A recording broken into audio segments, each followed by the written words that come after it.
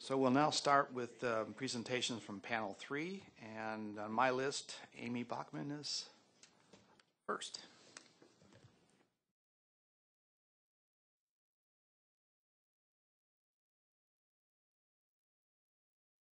Okay, my name is Amy Bachman. I do have a PhD in toxicology, although it doesn't have my credentials in here, but we do have a good panel this afternoon, I think, representing ExxonMobil and ECPI. I wanted to start out with just a couple comments before I got into my presentation, just to point out a few things for everyone. ExxonMobil has provided extensive written comments. I believe it's on a CD that will be provided to all of you if you don't have it already. There's quite a number of documents in there. The main document does attempt to address all 12 of the questions that are posed to the CHAP, and there's plenty of supplemental data that are provided in there. I'm not going to go through the full list of comments, but if you do have any questions on all the attachments that are included, please do let us know. So I'm going to start out with kind of a general overview of DINP and DIDP points of interest that may not be covered or may have been covered already, or presentations to come. And then I'll be followed by Nina Hallmark, who's representing ECPI today on a presentation on endocrine disruption. She will be followed by Alan Godwin, who's also from ExxonMobil, talking about uses and the various phthalates. Okay. So my outline then includes just a brief point on phthalate chemistry, the hazard characterization comparison that we set up, and just a little bit on cumulative risk. I just want to make a brief point about that, although you'll be hearing more about that later this afternoon through ACC presentations. The phthalates do constitute a broad class of chemicals with a range of physical, chemical, and toxicological properties. The properties are structure dependent, and what's very important and to be very clear is that phthalates are not all the same, and they are not all toxicologically equivalent. So in previous presentations today, you hear the broad use of phthalate being thrown around. I think that term needs to be very clearly defined because all of these phthalates are not created equal. Phthalates are widely used because they have technical properties suitable to many applications, but suitability is related to specific technical properties.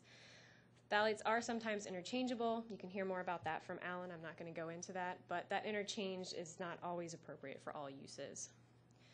Non-phthalate alternatives do exist, which you've heard about already, but some are not always as technically suitable or well characterized toxicologically or readily available or cost competitive. So to put this in kind of an overall table, calling this the overall hazard characterization. So we're looking at all the major endpoints for R2 phthalates, DINP, and DIDP in comparison with some of the alternatives that you've already heard today. I'm not going to talk about the alternatives. The data that's presented is data that we were able to obtain from publicly available sources at this point. My focus is on DINP and DIDP, and the comparison table up here is just to show that DINP and DIDP have low toxicity, which is on par with the most likely alternatives. So when people are talking about how safe these alternatives are, I think safe is not the appropriate scientific term to be thinking about. Safety has connotations of risk and all of that. When you're looking at toxicity, to compare the toxicity across our phthalates and alternatives, you'll see that they're pretty much on par. I'm not going to talk about repeated dose, which is highlighted in yellow. I think that you'll get comments on the liver and kidney effects for DINP and DIDP in other presentations and probably tomorrow in your discussions with experts. I'm going to focus on developmental just to point out what's been seen for DINP and DIDP. So for DINP, minimal developmental effects are thought to be due to maternal toxicity observed in the standard assays. Currently, they are not classified under the EU classification labeling packaging regulation and UN globally harmonized system, that's GHS. So for DINP, the three main studies, developmental studies that you see are listed at the top, the references for each of those. And I want to make a note that for any study that you see that is ours, ExxonMobil is willing to provide the full study report if need be, which I believe in the past we have done. So you can have the full 1,000-page document if you choose. The critical effect that are seen, specifically in the Waterman and the Hellwig study, skeletal variations are the main effect that's noted. This is seen to really be due to the the dams are being toxic. I'll start over. The dams are considered to be toxic at those doses, and so therefore any developmental effects are related to those effects, which you see as reduced weight gain and food consumption. The fetal NOAEL is seen to be 1,500 and 200 across those studies, but you see the effect level is at 1,000 for each of the two studies that are showing effects, and that's just based on the dosing that you see the NOAEL to be different. For DIDP, there are two studies. Again, you see the same types of developmental effects for DIDP, and again, the same concept applies here. The effect level, you're seeing it is at 1,000. Your NOAEL, based on dose spacing, is 500 and 200. Physical and chemical properties and exposure. DIDP and DINP are liquids with very low vapor pressure, water solubility, and dermal absorption. And again, I think Alan's going to speak to the first two of those. A point to be made, exposure sufficiently high enough to induce adverse effects in humans are not plausible, given the inherent phys-chem properties of DIDP and DINP. And I think that Alan, again, will speak to that point. Just a note on exposure then, just as a visual to take a look at this. If you plot the 95th percentile DINP exposure estimated from all sources, you see how low they are in comparison to what's in blue, which is the ADI, which is 120 micrograms per kilogram. That's the CPSC ADI. In comparison to that, the doses which induce effects in rats are up, 4 to 5 orders above where you're seeing exposures. And in that red box, you see the liver effects, the NOAEL for the liver effects, a low AL for developmental effects is the middle dot, and the NOAEL for reproductive effects. So I think it speaks to how low the exposures are, specifically for DINP in relation to the ADI and where you're seeing effects in animals.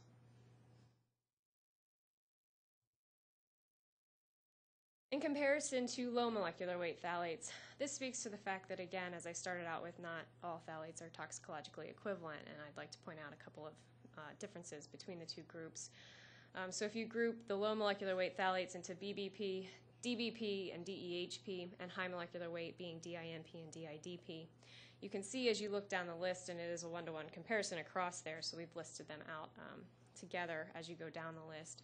You do see a number of effects with the low molecular weight phthalates, and in the green box you'll see for DINP and DIDP that those differences exist. So you don't see any reduction in anogenital distance with the high molecular weight phthalates, no nipple retention, no hypospadias, no cryptorchidism, no sex organ weight decrease, no adverse testis histopathology, and no decreases in fertility.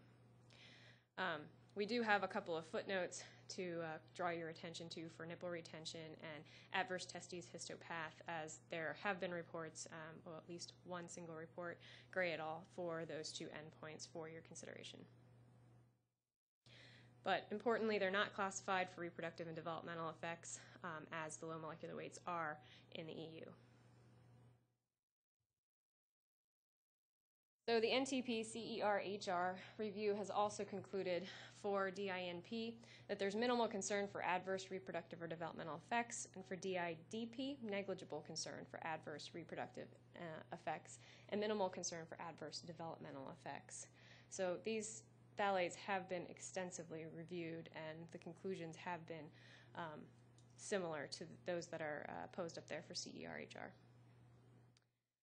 DINP and DIDP are not selective reproductive or developmental toxins. DINP and DIDP are not endocrine disruptors, and Nina Hallmark will be speaking on the endocrine disruption endpoint. So you'll get a full 15 minutes on that. DINP and DIDP do not pose a risk to male reproductive tract development. Okay, and a note on cumulative risk. So the main point of this is not to extensively look at what other people have done for cumulative risk, or even to analyze how they've conducted that cumulative risk. These are two that have been published. Dr. Kortenkamp, I'm sure you're very familiar with your own data, and I don't want to misrepresent that data in that we did pull out those 6 phthalates that were in that report, but there were a number of other chemicals that were included in that chemical risk assessment. But if you just compare those 6, and you create a pie chart for kind of what's the contribution of each of the phthalates in that group to the overall toxicity of that mixture, you see for DINP, which was included in both of these instances, that it's very minimal to negligible So the three main low molecular weight phthalates are really driving the toxicity of the mixture. So for DINP, and this is regardless of endpoints now, endpoints were chosen in these two studies for their own, choices.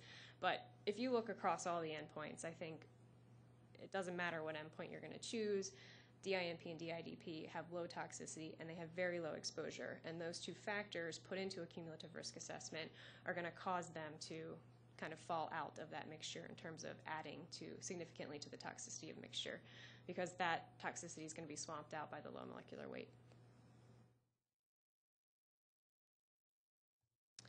So in conclusion, the high molecular weight phthalates are DINP and DIDP are widely used in commerce. The uses relate to structures of specific molecules. High molecular weight phthalates, again, are not toxicologically equivalent to other phthalates. DINP and DIDP have been extensively tested and widely assessed, and I've listed 6 points on that. So ILSI, RSI, and the CPSC have assessed the carcinogenic potential. The NTP assessed the reproductive and developmental effects. The EU has conducted comprehensive risk assessments. Their specific uses have been considered by the CPSC, FDA, and CIR. There's very low exposure that's been estimated via biomonitoring data, and DINP and DIDP are currently REACH registered. I do want to make one comment on carcinogenic potential of DINP and DIDP. We did provide extensive comments on the kind of recent hypothesis on alternative mechanisms to carcinogenesis in our comments. They're part of our Prop 65 comments that were provided to California, I believe, last year. So we address in those comments a number of the studies, and it's not just a select few. There's quite a body of literature that we looked at beyond Ito and Guyton. So there's quite a number of other mechanisms that are being considered and papers to consider in that discussion, and we've covered them all. So the final point then on cumulative risk, contribution to an overall cumulative risk of phthalates by DINP and DIDP is minimal due to low exposure estimates and low toxicity. That's all I have. Thank you. Questions from the committee? Mike, you look like you have a question. Yeah. Which phthalates does ExxonMobil manufacture? DINP and DIDP.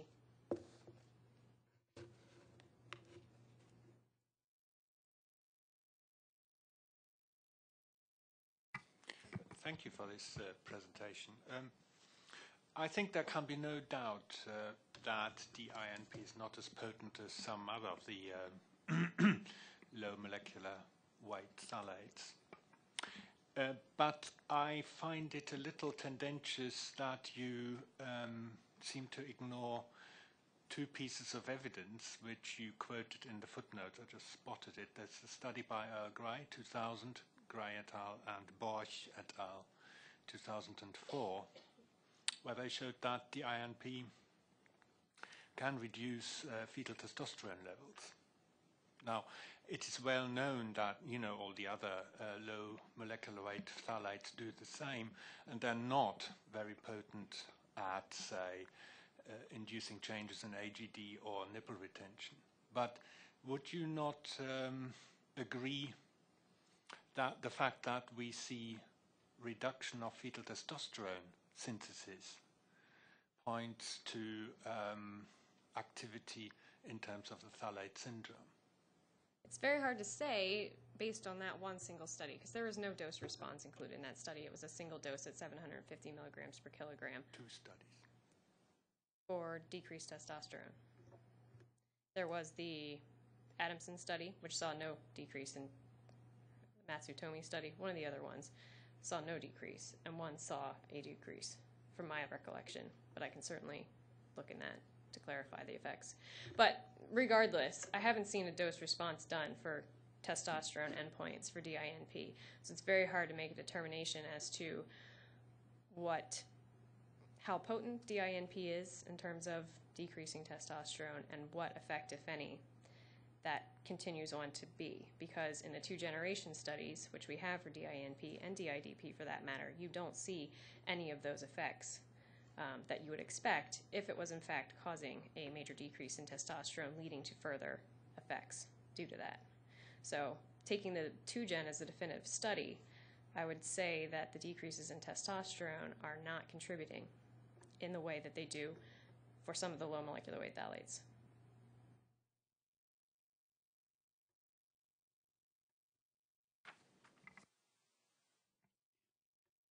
Questions? One more. Along the same lines, I guess you're only talking about the phthalate syndrome types of effects, but are there not other developmental effects, such as in Helvig et al. And Waterman studies? Right. So those are the effects that I showed in the table, which we do not believe that has anything to do with it being an anti-androgen. The dams are, they're getting doses that are toxic at that point, and so therefore the developmental effects, the skeletal variations that you see are due to that, and not, excuse me, not due to any sort of anti-androgenic potential of the chemical.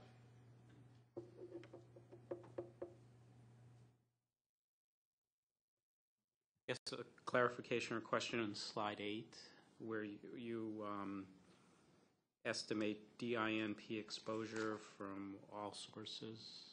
Mm-hmm.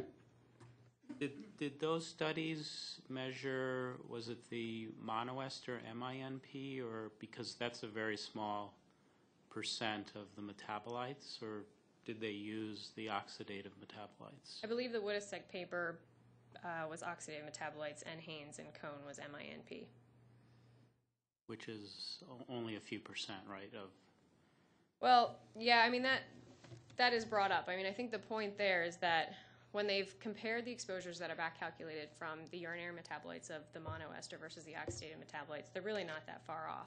And I think the paper, the most recent paper from Woodisek, 2010, demonstrates that the exposures are fairly similar and comparable. I mean, you can see that in this chart here. They're not that far off if one's oxidative and two of them are MINP. But, I mean, the overall conclusion there is the exposures are way below the ADI, regardless of whatever monoester or oxidative metabolite you're using to back calculate exposure. So the small differences that you may get, I don't think are going to cause that much of a difference in the numbers that you wind up with, nor the concern that you're going to have from the exposures.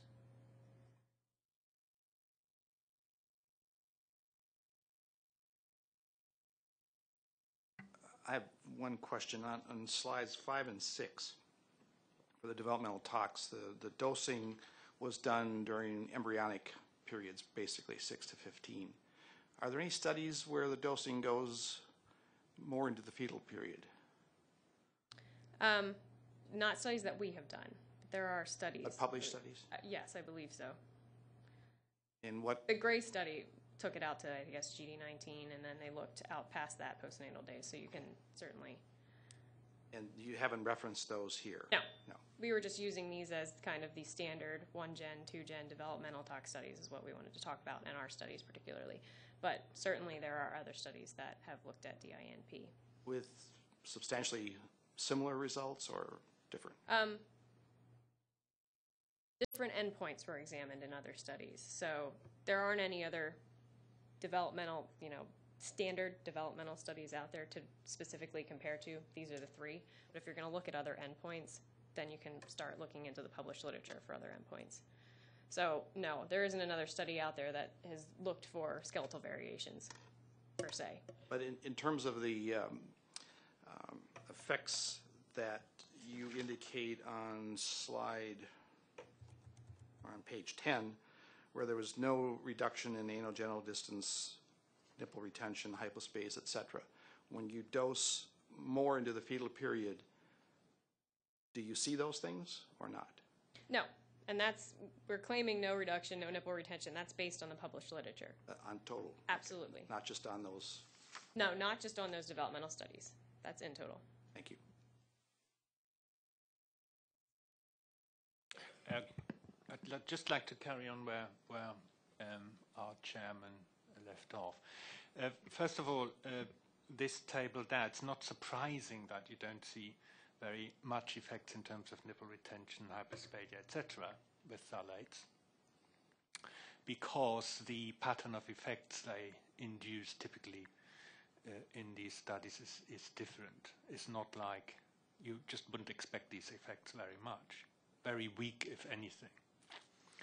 Let me come back to the 3 studies which you quoted. I think it was slide 5 or 6.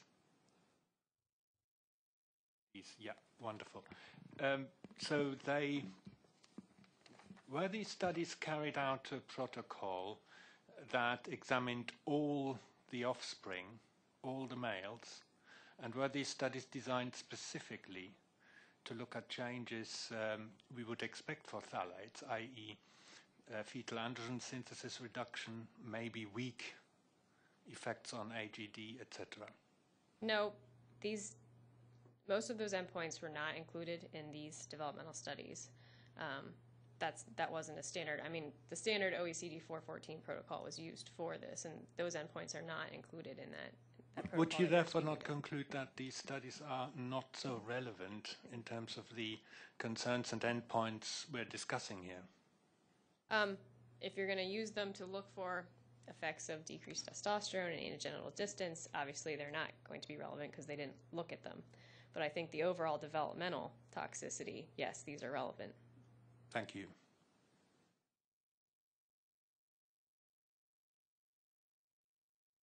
Thank you very much. Next speaker, Dr. Hallmark.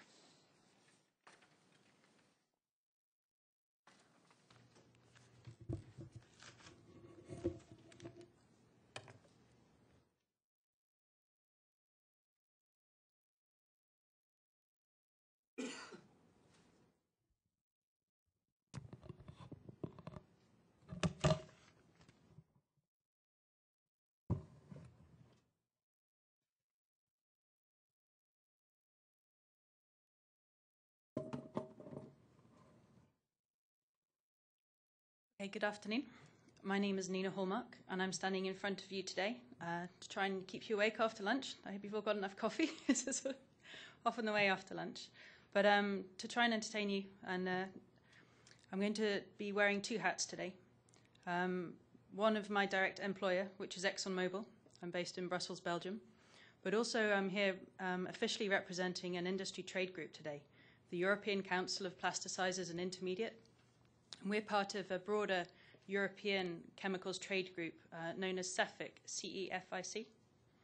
And the ECPI, just to keep those acronyms in there,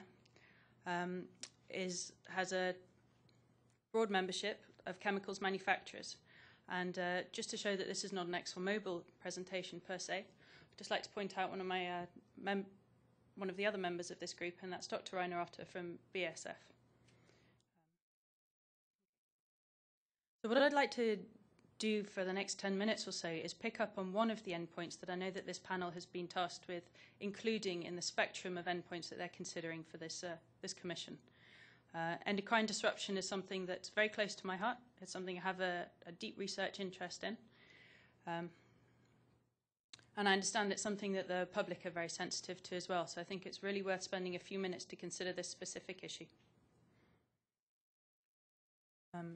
Just to outline the talk for just now, I was going to spend a moment to introduce 2 of the chemicals to focus on.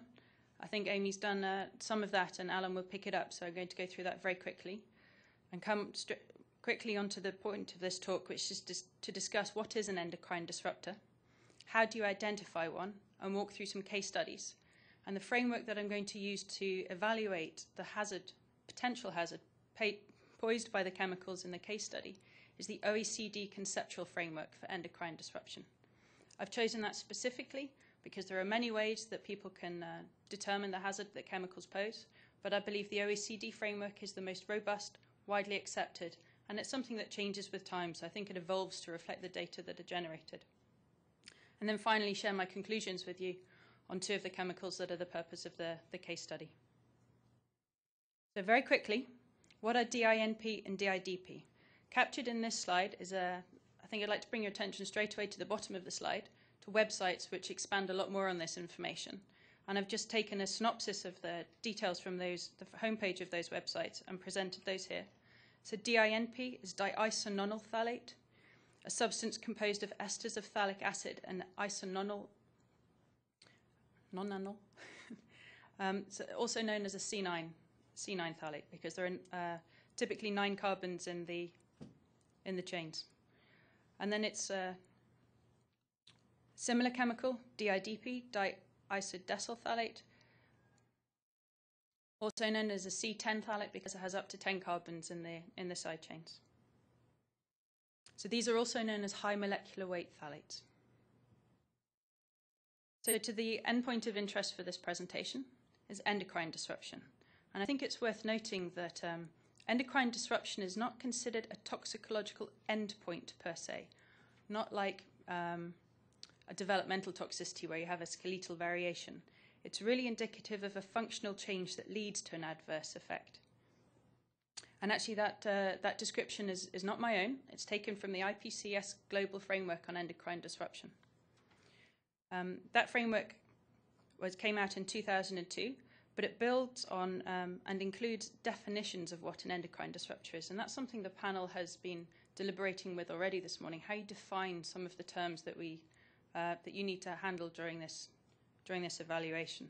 So I offer you 2 definitions here for your consideration.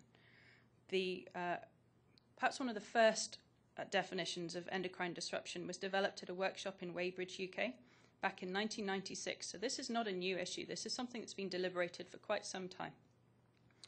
And according to Weybridge, an endocrine disruptor is an exogenous substance that causes adverse health effects in an intact organism or its progeny secondary to changes in endocrine function. To my interpretation, that means you may see a reduction in, for example, fetal testosterone, but unless that is paired with actually a phenotypic change, an adverse health effect, that would not meet the definition of Weybridge of an endocrine disruptor.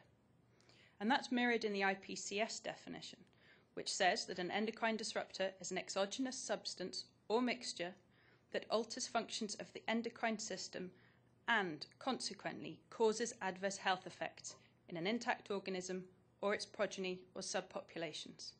And I'd just like to emphasize subpopulations because even though we're here to discuss human health, these definitions also apply to environmental endpoints as well.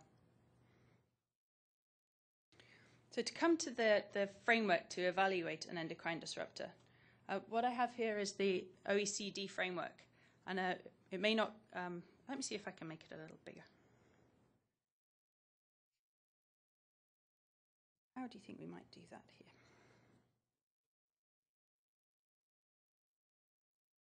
Oh, there's just this guy here. Okay. That one.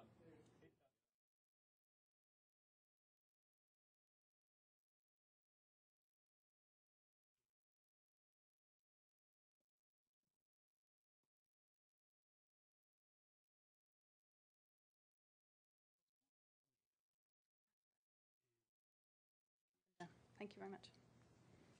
Okay. I'll leave it even with that help, and I thank you. It still may not be easy to read from the rest of the room, but obviously this has been made available in advance, and a link to the OECD website where you can find this has been provided.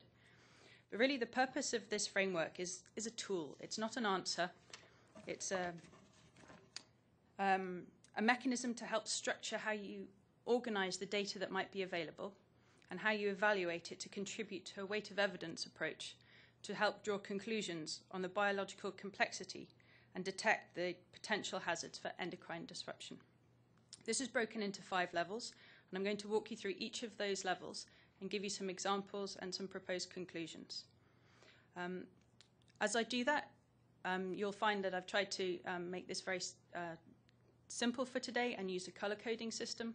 But what I have not done in the interest of time today is to provide an exhaustive reference list, but I'd like to offer that as a follow-up to today's meeting so that you can double-check the references that I used and repeat that investigation if you so wished. So the first level in this concept starts with level 1. It's called the sorting and prioritization based on existing information. And I think that reflects where one of the tasks that the task force was given this morning, starting this de novo evaluation, starting with gathering the information that already exists. And in terms of this framework, that comes under 3 headings: the physico and chemical properties, the human and environmental exposure, and the hazard. And frankly, the rest of this framework focuses on the hazard. Now, for the chemicals that I'm going to look at today, I've chosen 4 phthalates.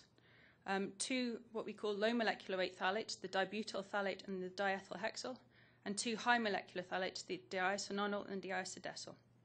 And what I'd like to bring your attention to immediately is that under the EU system, 2 of these phthalates are already classified, and this is in the bottom row of the table, both for reproductive effects and actually DBP for aquatic effects as well. So I think a reasonable conclusion from this slide is that comprehensive hazard assessment data sets are already available, sufficient to demonstrate that not all phthalates are the same, and already to enable risk assessments to the point where classification or non-classification can be decided. That brings us on to level 2. And level 2 provides a framework to evaluate in vitro assays. And there's a list of the typical assays that may exist. OECD is not prescriptive, they don't restrict you to that information. So what we are able to do is to evaluate the literature and interpret the study designs a little more fluidly. These don't have to be OECD guideline studies. This can include a broader spectrum of available information. And when you do that, it's reasonable to conclude that in vitro data already exist for these chemicals, and they are sufficient to demonstrate that DINP and DIDP are not hormone receptor antagonists. But to be fair, and hence the yellow coding, in vitro data for other mechanisms are inconsistent and inconclusive. But that leads us naturally onto the next level in the framework. So level 3 looks at what we might also consider as small in vivo studies that are focused on specific endocrine mechanisms and effects. For example, estrogenic, androgenic. And I believe that when you have a look at these data, and some of those include eutotrophic assays going back to the 90s. We've got Hirschberger assays that were done 2007. When you look at all these screening tests, I think you can already start to see a differentiation between the different phthalates. And to pick up your comment, Andreas, about, beg your pardon, Professor Kortenkamp, about the Borsch and the Gray data, I think it's reasonable to conclude that they should be considered, hence the yellow, the inconclusive colouring at this point.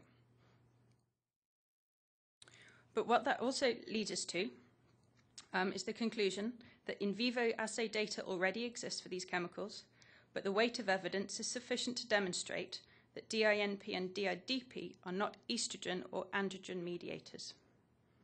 And this is built on further in level 4. Now, to pick up on a point from earlier, we do not have the precise OECD 407 studies for any of these particular chemicals. Those guidelines came out quite recently.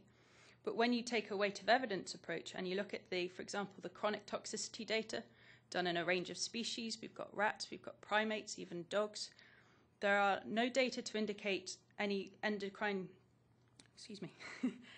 endpoints of concern for DINP and DIDP. So in these level 4 data, looking at whole animals, providing data about multiple endocrine mechanisms and effects, we're really confirming the differentiation story that we saw hinted at with the lower hierarchy data. So in conclusion, for the level 4, again, in vivo assay data already exist, sufficient to demonstrate that DINP and DIDP are likely not reproductive system mediators. And I say this and confirm it with the final highest hierarchy tests, the apical studies, looking at, for example, the OECD 416, the 414 to a lesser extent, but I mentioned the 416, the multi-generation study, because that not only considers the susceptible window of concern, but also considers postnatal exposure. So really extrapolates and gives you an opportunity to explore that worst case scenario. So again, when we weigh all these data up, we can see that we confirm this differentiation story. These in vivo data exist. These studies have been published, certainly for DINP and DIDP. And to reiterate what Amy said earlier, though the summaries are published in the peer-reviewed literature, if you had an interest in full study reports, I believe they could be made available to you. But suffice to say that not only for the rodent studies, and these are typically in rats, I'd also like to take this opportunity to mention that environmental studies have also been conducted, and there's a multi-generation study in fish in the Japanese Medaka that looked at DINP, and they also saw no indication of any endocrine effects. So in conclusion, for the top level of evaluation, I believe it's reasonable to conclude that in vivo data from apical studies already exist for these chemicals, and they are sufficient to support the position that DINP and DIDP are not endocrine disruptors. And on this final slide, I've summarized the conclusions from the previous steps, and I'd just like to add a few further comments. One of them is that in line with the definition of the endocrine disruptors with Weybridge and IPCS, I believe that in order to be defined as an endocrine disruptor, whole animal effects should be observed, not just inferred. And finally, I just ask you to consider the relevance of humans to the effects seen. And I mention that because one of the emerging data sets looks at the mouse and, for example, dibutyl phthalate. And there they've been trying to identify whether the mouse is as sensitive as the rat for endocrine disruption effects. And surprisingly, I believe this is work published by Kevin Guido and his group in 2007, the mouse did not share the rat sensitivity to these endocrine-mediated effects. And to pick up on the comments from the previous panel, I think human relevance is critical to this. This is why we do this. This is all about protecting human health. So I would support the idea that further research into the human would be ideal. But also I'm aware of the sensitivity that doing experiments using pregnant women is morally unacceptable. So I think there have to be some alternative approaches, and I believe that some of that research is underway in the US, in France, and in the UK. And my understanding is that preliminary conclusions suggest that the human is not sensitive to those anti-androgenic effects seen in the rat. The human is more like a mouse. So I think I will leave you with that. Thank you very much. Thank you. Questions?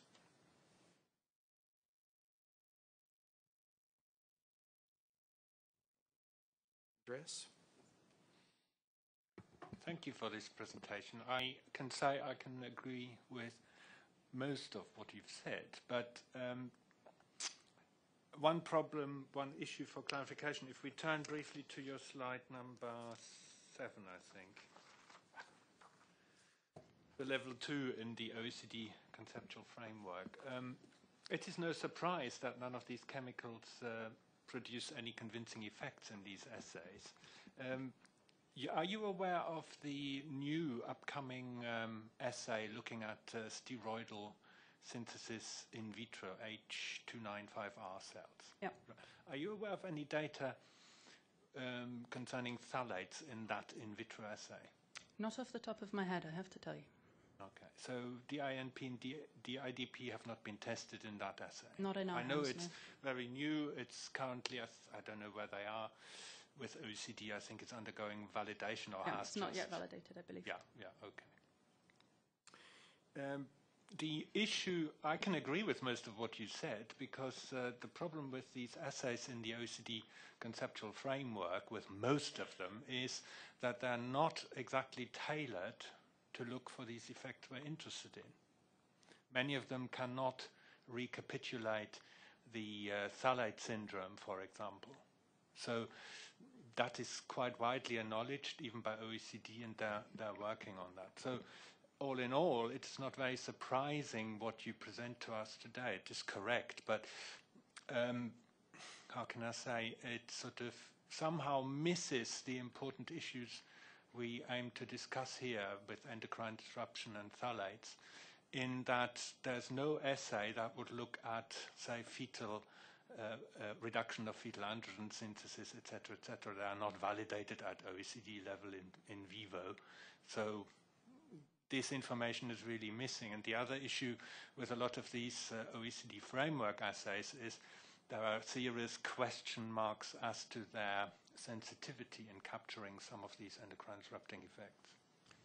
I think you capture some good points. Where to begin? I think you're right. OECD, they have developed this framework, and really I think the mechanism they had, the biological mechanism they had in mind for this is something that is hormone receptor mediated. And to the best of our knowledge, we believe that that is not how low molecular weight phthalates induce the effects that we observe. Having said that, I believe that's where the apical studies come in. That's where your multi-generation study comes in, because it doesn't take doesn't make any assumptions about the mechanism that's at play. That's a whole animal assay, and I think if you still see no phenotypic changes, so adverse health effects at that level, to me that's the answer you're looking for.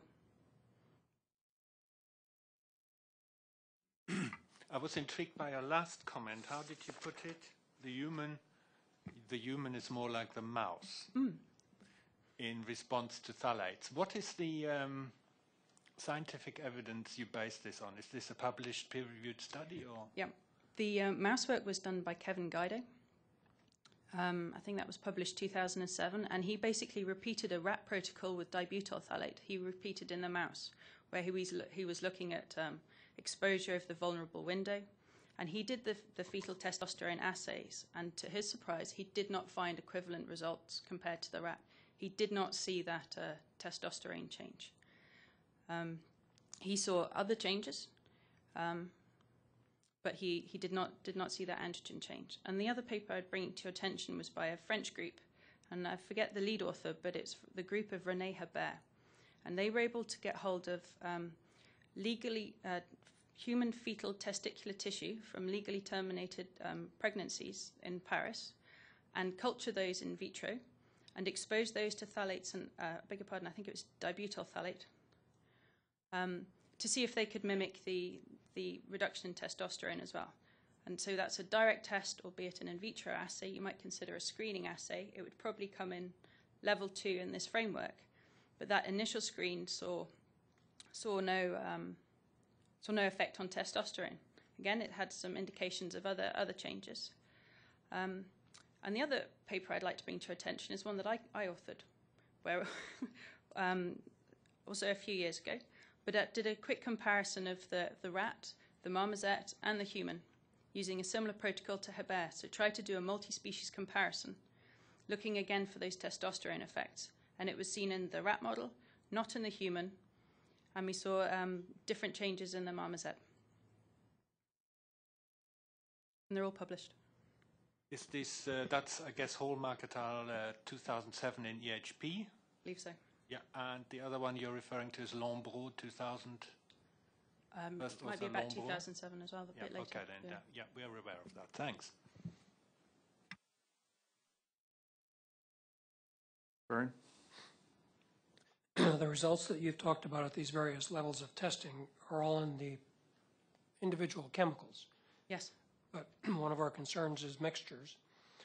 If you look, for example, at the test results on level 4, where you have clearly distinguished DBP and DEHP from the other two. Yes. If you tested in this same animal model, DBP and DEHP together with one of those that are non-toxic in these assays, what do you expect the impact would be? If you use the same dose level of DBP, for example, but diluted that with one of the non-toxic phthalates, what would the model pick up? Rather than guess, I would refer you to a paper that Professor Kortenkamp mentioned earlier. It's by Borsch et al. From 2004. And there they took dibutyl phthalate, diethyl hexyl phthalate, DHP and DINP, and did if you like, a simple mixtures experiment. And that, from what I recall of the paper, I believe that DHP produced a distinct, significantly significant decrease in fetal testosterone.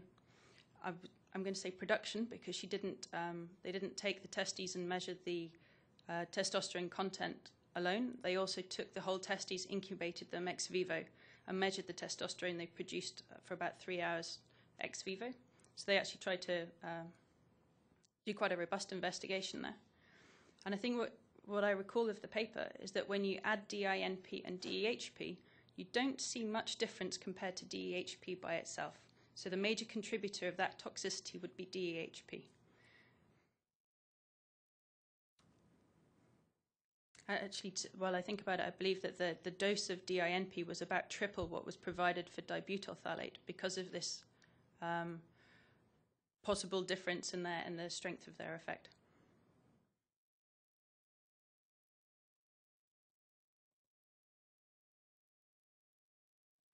Any other questions?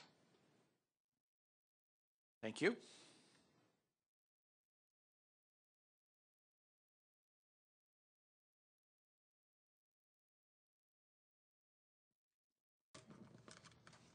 and our next speaker, whose name I don't have.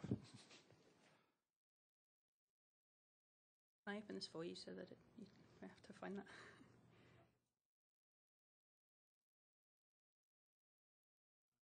Good afternoon. My name is Alan Godwin. I'm a senior research associate with ExxonMobil Chemical, and I've been working plasticizers for about almost 30 years in various capacities, from technology, manufacturing, as well as the marketing in U.S., Asia Pacific, and Europe. So a little bit of experience, and some of the questions we heard this morning about telling more about what phthalates are being used and so forth, I hope to address that. Now, recognize that Exxon's position in the market is really based on the products we sell and enter into the business and those end uses we cover. So we really don't have a complete picture where everything is used, but we have a pretty good picture where our types of plasticizers are used. So if you think about plasticizers in the whole scope, I mean, there's a study, I guess the comments before, there were 29 plasticizers other than the 6 that have been identified. Well, in reality, it's probably a lot less than that in terms of phthalates that have any really significant or in importance. Even the list that someone else had of several plasticizers they saw were issues, some of those are really no longer commercial products, so even the data changes as we go through with it. But we talk about plasticizers and general purpose, and we think general purpose, those are the plasticizers that are used in a wide variety of applications, a wide variety of processes, and just cover numerous end-use segments. There's only a handful of those, and that's the DHP, the DINP, and the DIDP, and the DPHP. So it's really those 4 that really take up the majority of plasticizer use around. And they just offer the best compromise of price, performance, and quality. There's a whole host of specialty plasticizers. They've been with us for a long time. You know, this whole technology of plasticization using chemical plasticizers is over 160 years old. Phthalates themselves were first discussed in literature in the early 1900s. With DOP took off in the 1920s as inventions are discovered. Very quickly, phthalates became the #1 plasticizers because of price and performance. If you look at a study that was published in 1943, at that time the author concluded that 20,000 different chemicals had been proposed as plasticizers. Since that time, based on information, we would say probably the number is close to 30,000 different chemicals in the literature at some time or another have been discussed as plasticizers. Of those, you know, various numbers went into test marketing and so forth. We probably had 300 or 400 actually went into commercial production. Many of the ones we see today were developed a long time ago. I think you heard Eastman, Mark Holt talk about DOTP, had been around for 40 years. But recognize of those categories, of those 30,000, majority of those were non-phthalates. Now, which ones moved in the top 4 or 5? Well, it was those DOP, the DEHP, DINP, DIDP, just because they offer the best compromise of product and performance. One of the chart we have over here at the side is looking at global capacity of plasticizers, and that number kind of reflects an estimate of about 10 billion pounds annual production of plasticizer, annual capacity. And where we are today with non-phthalates is just very small at this point. But to get to that area, if you had to replace that, it's going to take a substantial investment and a substantial amount of time in order to displace the phthalates. And we don't have a copy of this presentation with you, but we'll make sure that you have it on your system. So again, not all plasticizers are used as, or phthalates are used as plasticizers. And there's some categories in solvents, such as you see with the cosmetics and issues. Some are used as fragrances and issues, but we get into where the plasticizers are. And those are, they're added polymers to make them more flexible. Once they're fused, this is fairly stable. But plasticizers are not chemically bound. They can migrate under heat or extreme stress or with some sort of extractant media. Plasticizers are generally poor solvents for the polymer at room temperature. They have a low volatility. They have to have the ability to make it more flexible. There was a recent study that was just published this year by researchers in Spain where they actually took DHP and chemically bound it to the PVC molecule. And when you look at the data, it sounds nice from the topic of the paper, but when you look at it, the material is no longer flexible. So these are all things that take into place. For phthalate esters, you can have just a wide variety of plasticizers, different from all the other molecules. The range of alcohols can go from C4 to C13. It's combinations of various out there. You can throw some aromatic rings in there, and so you get a whole variety of polymers or plasticizers. You know, we look at different plasticizers that are around. We look at general purpose plasticizers. The attributes you like to find are low cost, UV stability, adhesion, heat stable, stain resistance. These are all categories that someone making a product is going to look relative to their plasticizer. A lot of alternatives are around. We hear things talking about citrates and epoxidized soybean oil or natural oil products or DOTP or and DINCH. And they all have applications specific that are growing. We see those things. They have some they're not as good in many ways. They don't process as well. They may not have the long-term compatibility. They may not have the long-term stability. DOTP has been around for 40 years, and it's only really in the last couple years that it's come across as a phthalate replacement because people are looking at alternatives, and this seems to be one of the high ones on the list along with DINCH and a few other ones. If we look at the U.S. plasticizer market and so forth, this is taking 2008 phthalate ester demand. Here's your major ones that you can see on the chart where the DINPs and DIDPs and the DPHPs. Those C9 and C10 phthalates take up about 50% of that market. You'll see a little bit of DOTP also on this chart by this 2008 scale. Other phthalates, the question was asked before, what plasticizers does Exxon produce?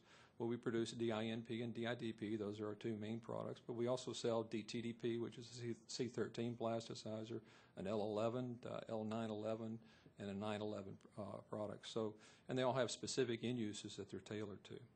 On the phthalates themselves, they represent about 84 to 85% of the U.S. market, with that other 15 to 16% being the wide variety of non-phthalates.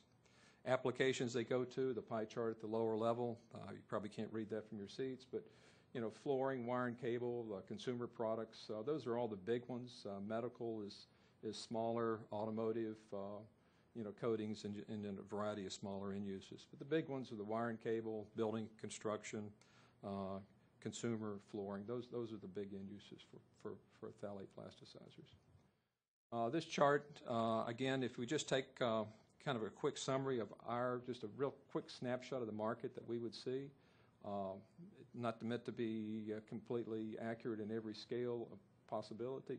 But you can see where the top ones, at the top of the chart, where you have the solvents, creams, cosmetics, and fragrances. Those are your very low molecular weight plasticizers or phthalate esters, the dimethyl, diethyl, dipropyl, dibutyl. But as you start getting more towards specific end uses, you can see how the center part of the table has a lot of checks. That's really where the DINPs, DIDPs, and DPHPs have potential use.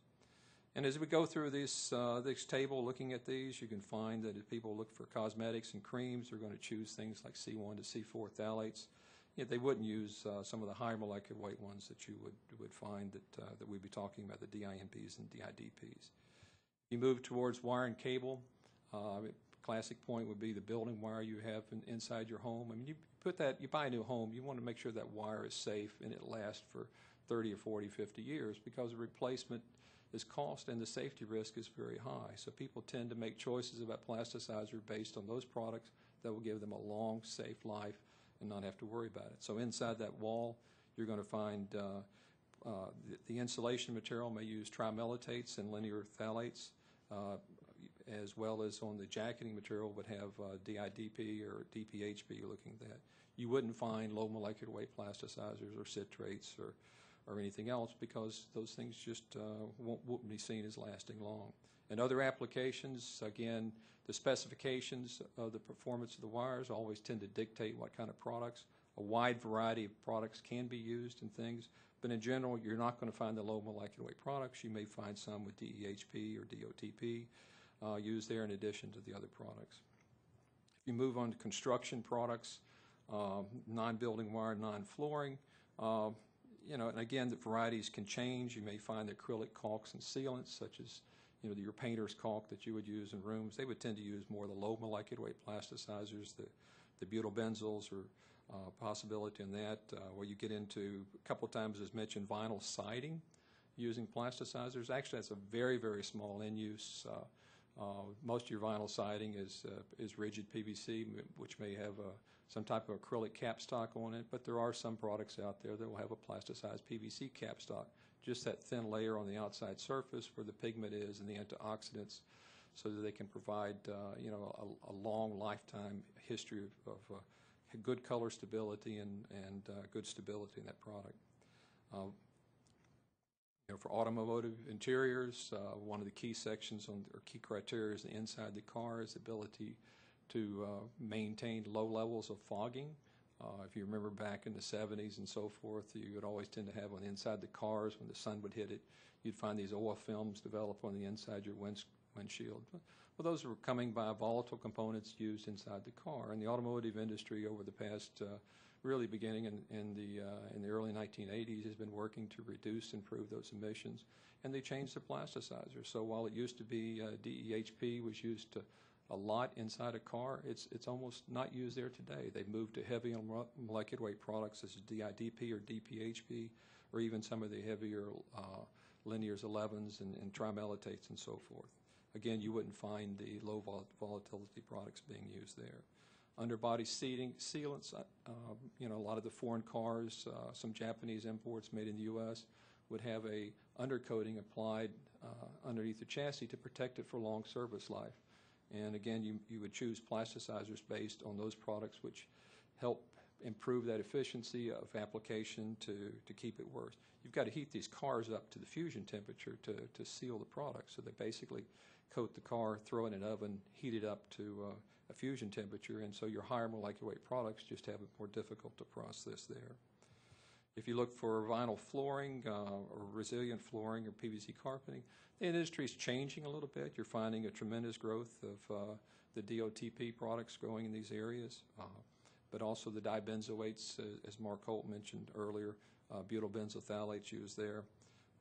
Issues they would like to have in choices are stain resistance, long color, good stability, non-yellowing, things they want to have a product that lasts for a long period of time. For PVC-backed carpeting, people would choose plasticizers that when they process it, it doesn't damage the fibers of the carpet. There's a temperature limit that the nylon would have, and if it sits at higher temperature than that, they're going to make choices based on that. So they would tend to use plasticizers like DINP, the lower molecular weight of the series, although they may get by with DIDP or DOTP. And again, in those applications, you wouldn't find the C1 to C4 phthalates being used.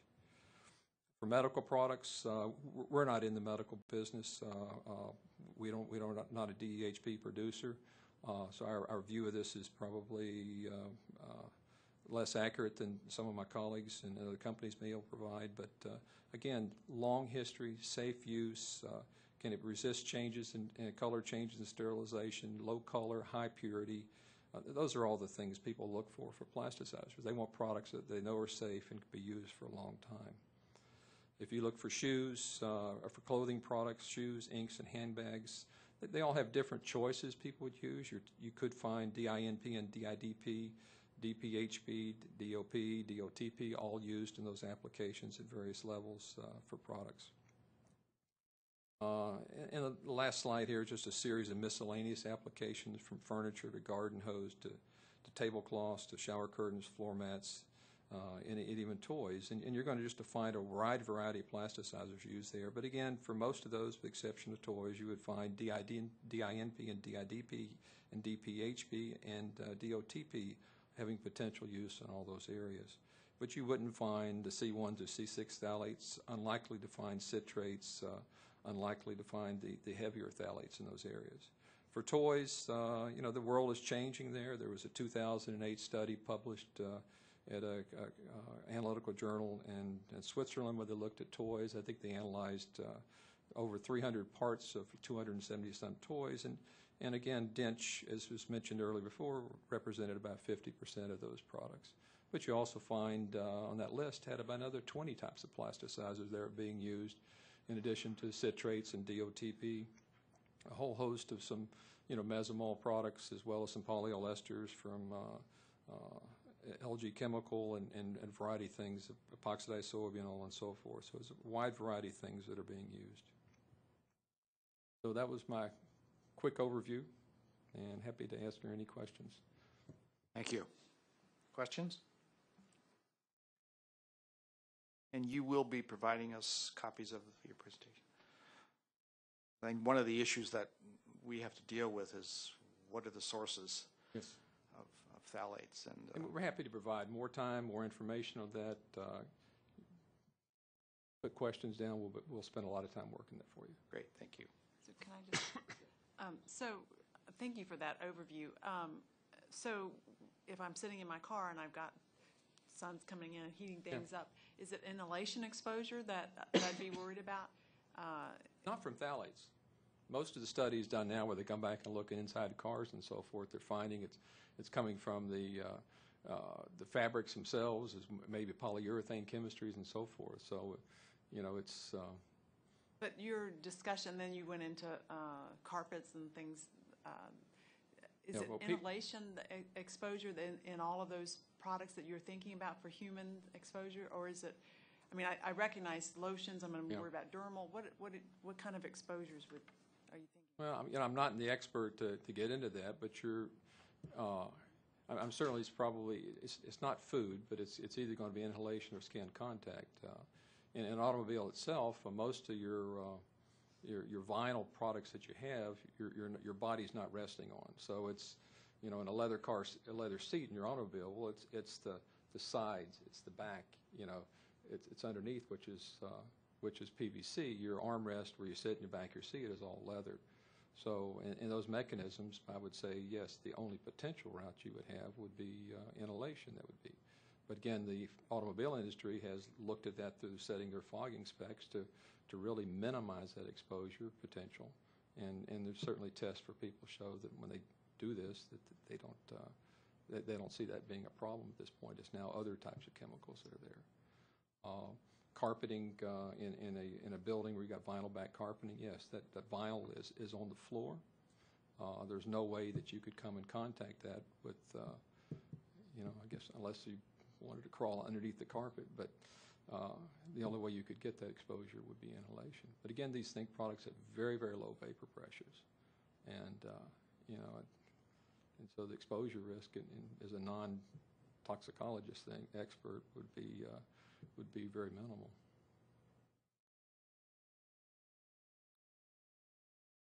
Follow up on that, you were just talking about the carpet and the vinyl backing. Wouldn't it degrade with time and form small particles and dust and adhere to a way in which very young children are exposed on the floor? I don't know what the mechanism of that is, to be honest. I've heard those kind of questions come up before, and we've exchanged ideas with the company, but how it falls apart and so forth and breaks up, I really don't know. You would expect, though, that the level to be very, very long in time intervals. PVC flooring can last in a home 25 years, and people replace it not because it's brittle and falling apart, but usually because the housewife wants a new look. So it's still most of the plasticizers in there. But certainly, if you did have extreme conditions where heat was hitting something and you had a higher vapor pressure than you would like to, seen with the plasticizer choice, you could get some embrittlement, and friction on top of that could create some small particles.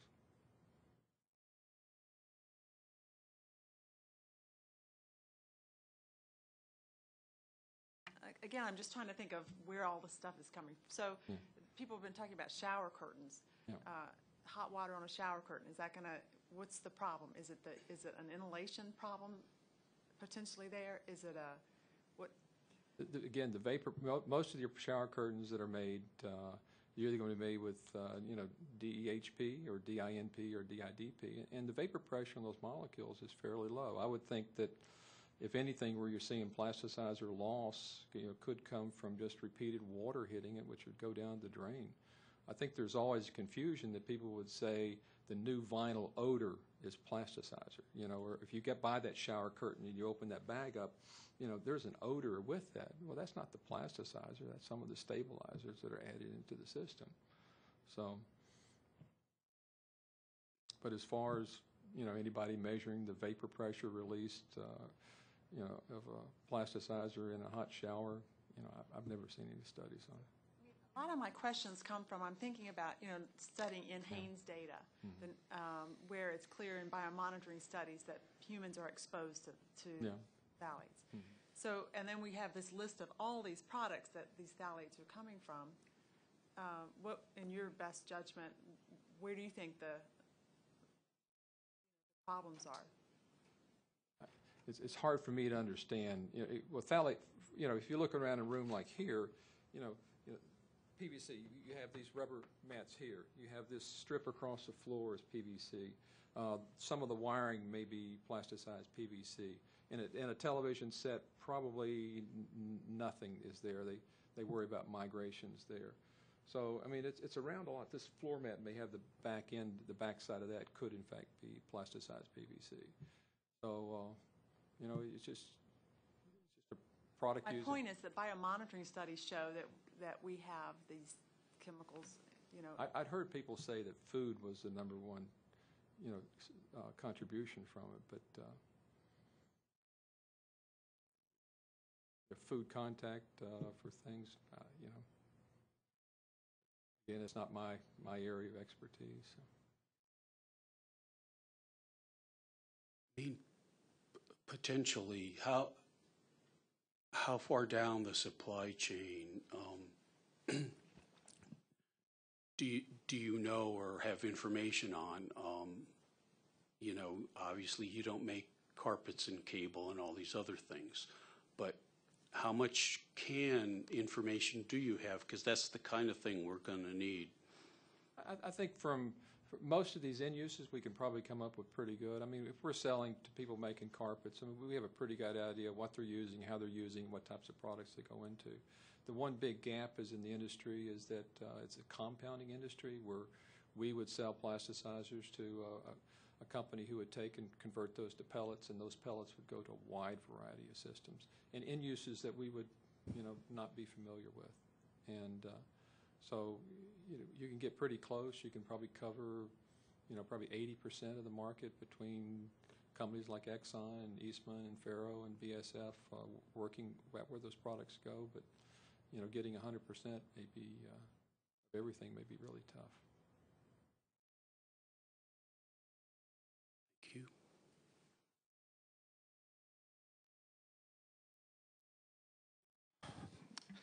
And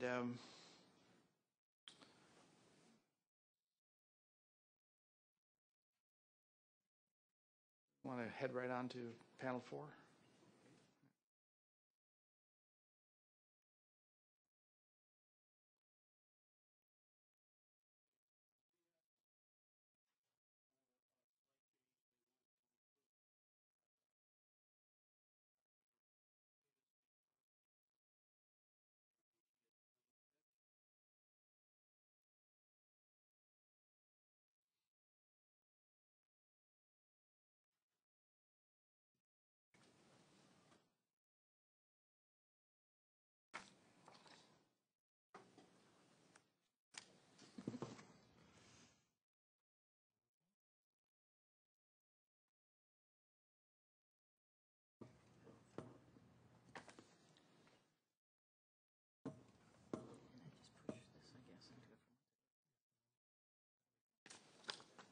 Forward. Okay. And then backward. Good afternoon. Thank you very much for rearranging the schedule for my convenience. I appreciate that. My name is Jane Tata. I have over 30 years experience as an epidemiologist, designing, conducting, reviewing studies. I had my training at Yale University, where I have my master's in biostatistics and my doctorate in epidemiology. And if you look at this first slide and you see DRPH, that is not a phthalate, that is Doctor of Public Health. There are a lot of D's, and P's, and H's today. I'm here at the request of the American Chemistry Council Phthalate Esters panel. I want to recognize the contribution of my colleagues at Exponent on the Fuller report that I hope you've all had a chance to look at, and that is Dr. Jean Manson, who's a reproductive toxicologist and a clinical epidemiologist, and Megan Wagner, another epidemiologist, and they're colleagues of mine at Exponent, which is a consulting company based in California. Over the past decade, an increasing number of epidemiology studies have appeared in the scientific literature investigating in utero biomarkers of phthalate exposures and subsequent birth outcomes and developmental effects in children and infants. Several studies have investigated associations with gestational age, while one study each considered an association with cryptorchidism, or undescended testicles, and anogenital distance. A number of studies have focused on neurodevelopmental effects, such as reduced cognitive function and adverse behavioral outcomes using biomarker phthalate metabolite exposure measurements at older ages, the neuro studies. A few other studies have explored possible hormonal disruption using phthalate metabolite measurements in maternal breast milk or from children's urine samples. In general, these studies have a number of common characteristics. They all start out with a proposed hypothesis based on animal results. They spend a fair amount of time enumerating, most of them anyway, the general limitations of their work, many of which they have in common, and I will discuss those. And then they talk about possible mechanisms for any of the positive or statistically significant associations that were observed. And routinely, they call for more research. Doesn't surprise you. Virtually all of the studies report one or more statistically significant associations. Causal interpretation of these findings is problematic, however, due to several limiting factors, often well described by the investigators.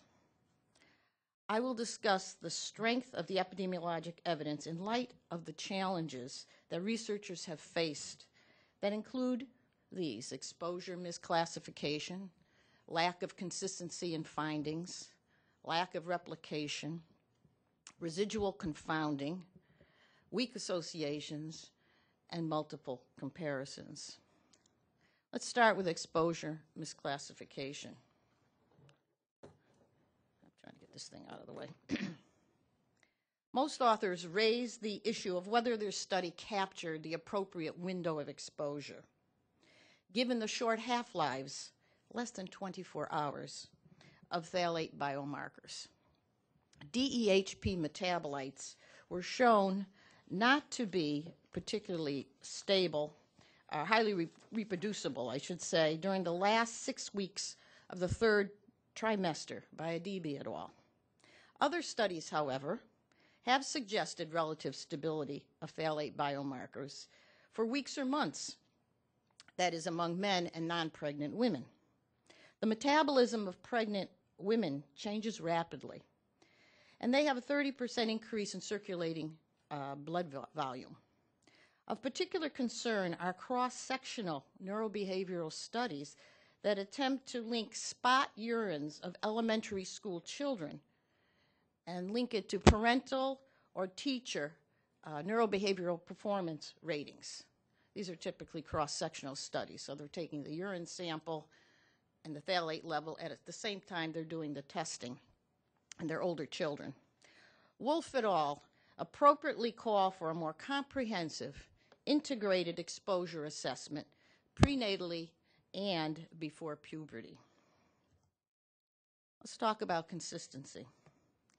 Where there are multiple studies of some endpoint, the results have not demonstrated reasonable consistency. This particularly is the case for studies that have examined length of gestation or gestational age at delivery, and there are a number of them. Wyatt et al. Reported a statistically significant inverse relationship of DEHP metabolites and gestational age at delivery. This finding is consistent with that of Lantini et al., who measured MEHP in cord blood. It is inconsistent, however, with Wolf et al., who reported statistically significant positive associations of low molecular weight phthalate metabolites and MEHP with gestational age. Adibi et al. Also reported increasing gestational age with increasing DEHP metabolites. It is noteworthy that although the results were divergent, both Wyatt et al. And Wolf et al., their studies were conducted among African American and Hispanic New York City mothers. So they had different results, but they were using very similar populations, with 311 mothers in the former study and 404 in the latter. Metabolite concentrations were also similar in these two studies. Meeker et al. Reported a positive odds ratio of borderline statistical significance for preterm birth for the metabolite MEHP, comparing cases and controls, all of whom had greater than median levels of exposure. While Adibi et al. Reported an inverse association for preterm birth and DEHP metabolites. In a nested case control study of cryptorchidism, Main et al. Reported no differences in the metabolites measured in mother's milk or differences in gestational age between boys with undescended testicles and controls.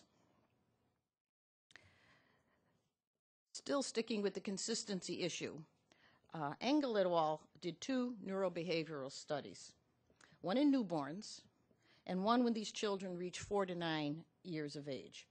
Both reported sex-specific effects. Newborn girls showed a significant linear decline in orientation and quality of alertness, with increasing concentrations of high molecular weight phthalate metabolites. Boys showed a different pattern, with some indication of better motor performance, with higher concentrations of low molecular weight phthalates metabolites.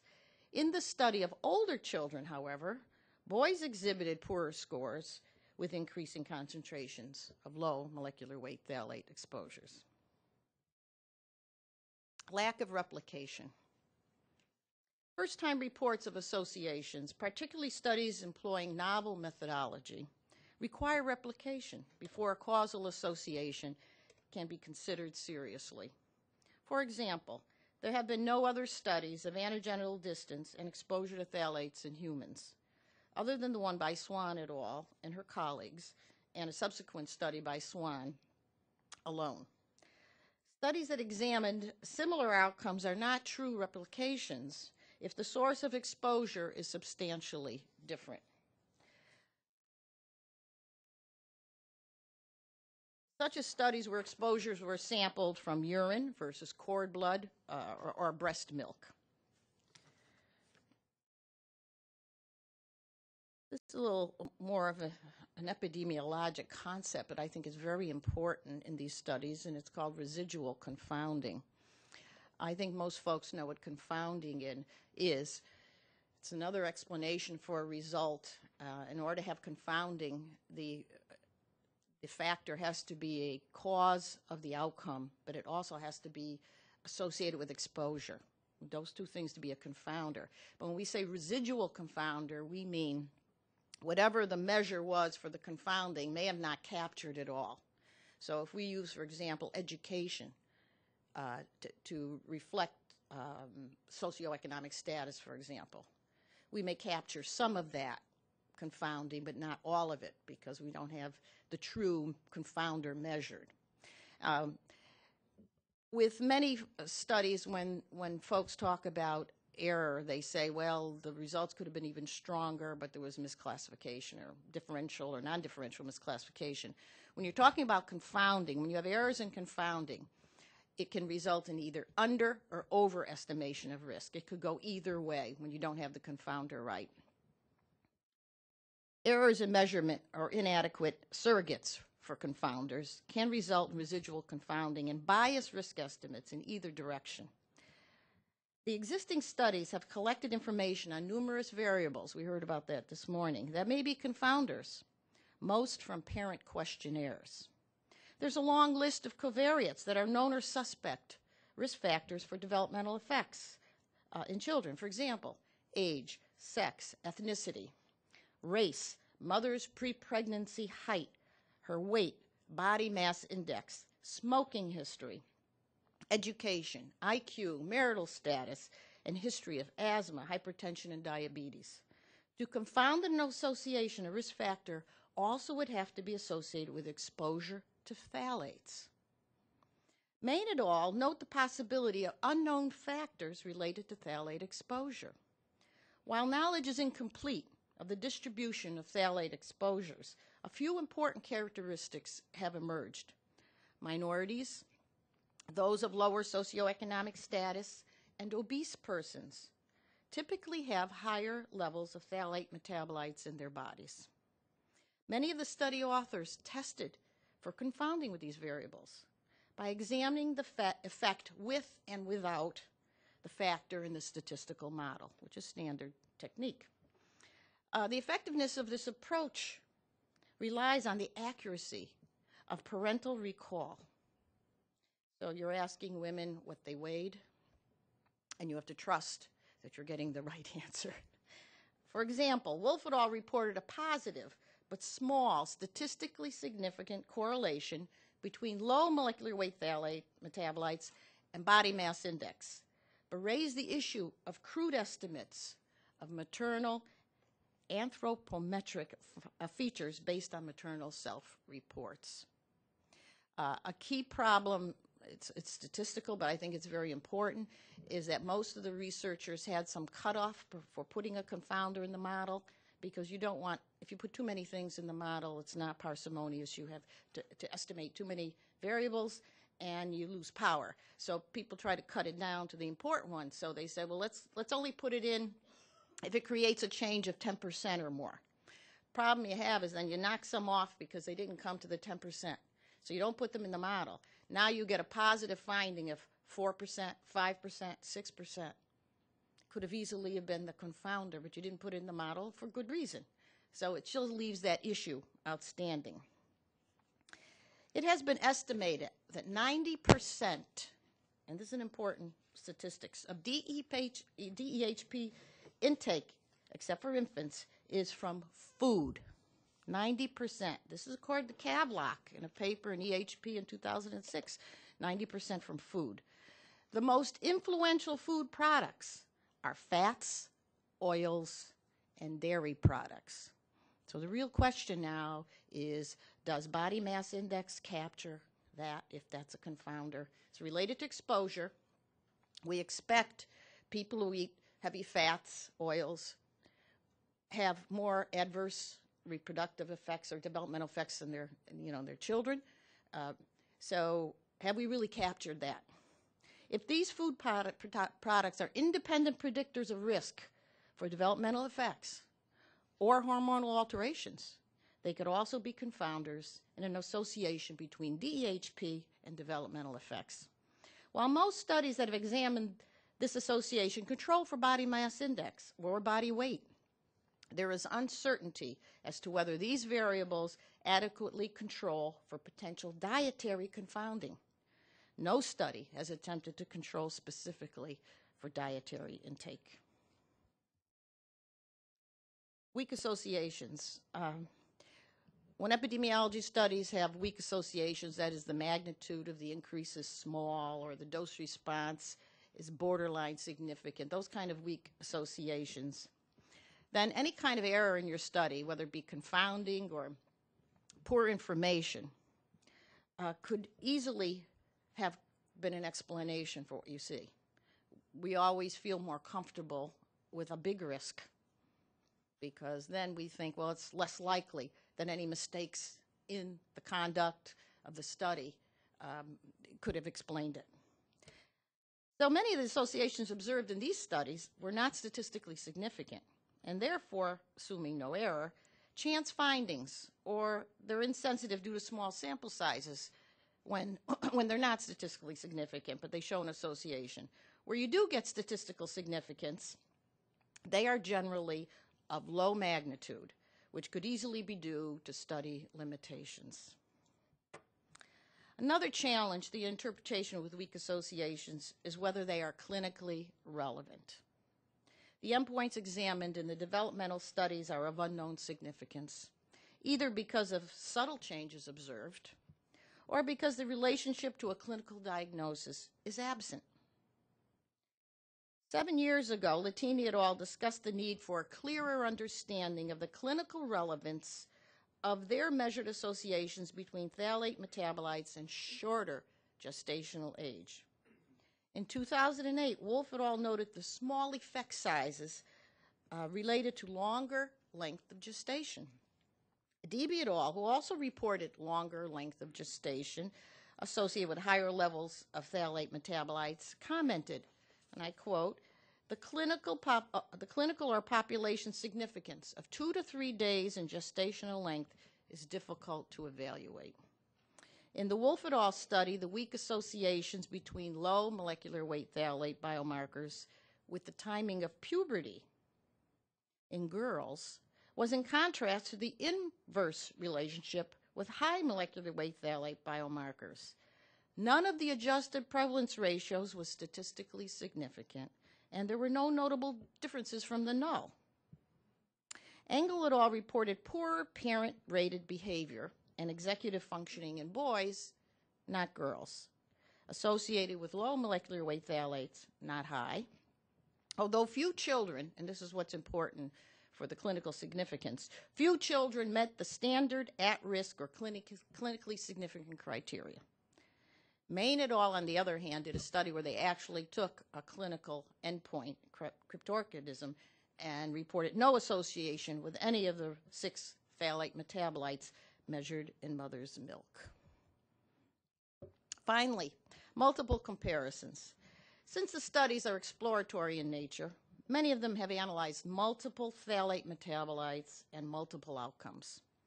Given a large number of comparisons, some associations will be statistically significant just due to chance. Meeker et al. Referred to the, quote, large number of statistical comparisons. Wolf et al. Noted that their statistically significant associations may be due to multiple comparisons. Multiple comparisons are particularly problematic for studies of neurodevelopmental effects. Engel et al., for example, included behavioral rating inventories of 86 and 130 item questionnaires that were examined separately for boys and girls.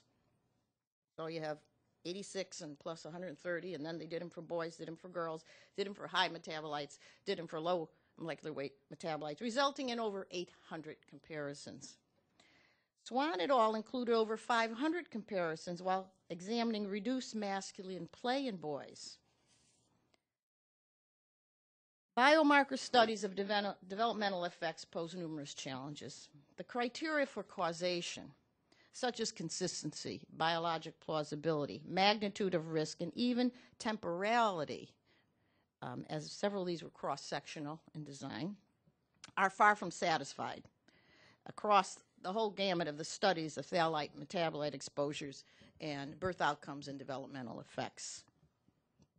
The few studies suggesting a dose response are uncertain due to questions of residual confounding and exposure misclassification.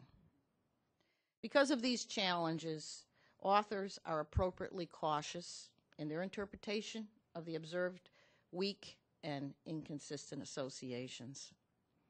Thank you. Do you have any questions? Thank you. Questions? Russ?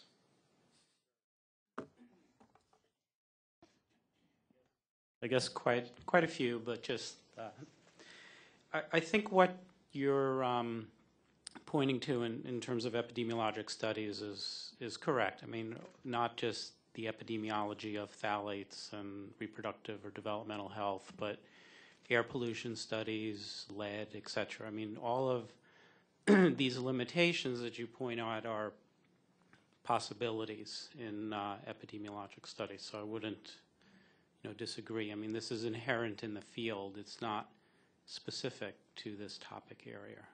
Well, they are known epidemiologic limitations that one has to consider in drawing conclusions about causation.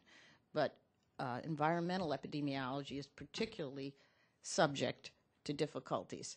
I have done occupational epidemiology studies for 30 years and do not suffer, our studies don't suffer from as many of these limitations. This is a particularly difficult, when you're doing biomarkers, a single sample, I mean, that's different from other studies. It's more challenging. Well, possibly, but in terms of these limitations, when you just mentioned a biomarker, a single urine sample, most of the time or all the time you really need to think about the magnitude of the bias and the potential direction of the bias. And I agree with you that with confounding, it can be in either direction. With mismeasurement of exposure, if you only have a single urine sample during pregnancy or at a single point in time, that will most likely lead to what we call measurement error and misclassification, and that's where you mentioned, you know, the traditional bias towards the null. If it's a binary exposure variable, once you get more than 2 categories, 3 or more categories in your exposure, then that general rule of thumb fails on occasion, and it's published about that. In other words, if you have more than one. Yeah, no, that's true. I mean, it can fail on occasion. It's rare, but I mean that gets to a much finer point. But I guess a bigger point. One of the things I wanted to caution, though, is when you're talking about clinical relevance, is to be cautious in terms of clinical relevance to an individual versus a population, because a small change in you presented on some of the gestational age studies. I mean, I would have thought maybe some of the hormonal studies or others, but a small change in a continuous measure may not be adverse for an individual. And the best example, which data that was collected, several decades ago, looking at lead and IQ, the lead literature showed about a 2-point change in IQ, and for an individual, that probably would not be clinically relevant. I mean, you would probably have the same job that you're doing now. You'd probably be, sitting in this room or not, regardless of whether your IQ is 2 points above what it is now or lower. But clearly, on a population level, if you shift the population central tendency down 2 IQ points, you can affect the tail of the distribution. I understand your point. I'd like to mention, however, this was not original on my part, that the authors themselves raised this. And what I found, I'm not a biologist. As you know, my background's from statistics into epidemiology, not biology. But what I found extremely odd is that the studies that had a longer gestation, 1 or 2 days, would have a neat little biologic mechanism to explain it. And the ones that had shorter also had another explanation for that. And they both treated it as if it was a bad thing. I mean, 1 or 2 days either way. I couldn't even figure out myself what's a good result and what isn't. No one's going to be right on gestation age, especially with the difficulty of even measuring it. And many of these studies just use mother's last menstrual period. Not many of them use clinical. So that's what I mean, how relevant. If for sure, you knew for sure you were extending gestation by 1 or 2 days, and that was truth, yeah, maybe that means for population that might mean something. Well, I wasn't so much referring to the gestational age, but just to careful distinguishing between what is a clinically relevant effect for an individual, which is more in the clinical medical realm, versus a population level. And I would tie it more closely to things like shifts in anogenital distance in populations, which may be indicative of, let's say, hormonal changes or changes in serum hormone levels in individuals, rather than, I know that gestational age literature is murky. I was actually an author on the Wyatt and the Adibi paper, which, found opposing results. But I think for some of the effects that the panel's interested in terms of anogenital distance, hormonal changes, that be cautious in terms of what's clinically relevant for an individual and on a population level. But when you say hormonal changes, that's one thing. I think we heard this morning the association with adverse effects for an endocrine disruptor as opposed to modulating someone's hormonal levels. Again, I'm not a biologist, but I know a lot of things modulate our hormonal levels. So it's got to tie itself somehow to a clinical entity. That's why I pointed out the one study that actually did look at cryptorchidism and didn't see anything. But you may have seen some changes in hormones. So just pointing out that's just another thing to be cautious in interpretation. But yes. In your slide entitled Multiple Comparisons, you highlight the problems with multiple comparisons, which I think that point is well appreciated. Is your specific point with the study by Engel et al. And Swan et al., both 2010, that they didn't make adjustments for multiple comparisons, or what is your point precisely? No, in my training at Yale, we were made very well aware of multiple comparisons, but we were not trained to make adjustments for it. I think things can get very conservative if you start doing Bonferroni adjustments. What you do is you take it into account in your interpretation. It makes the case for replication or consistency so much stronger.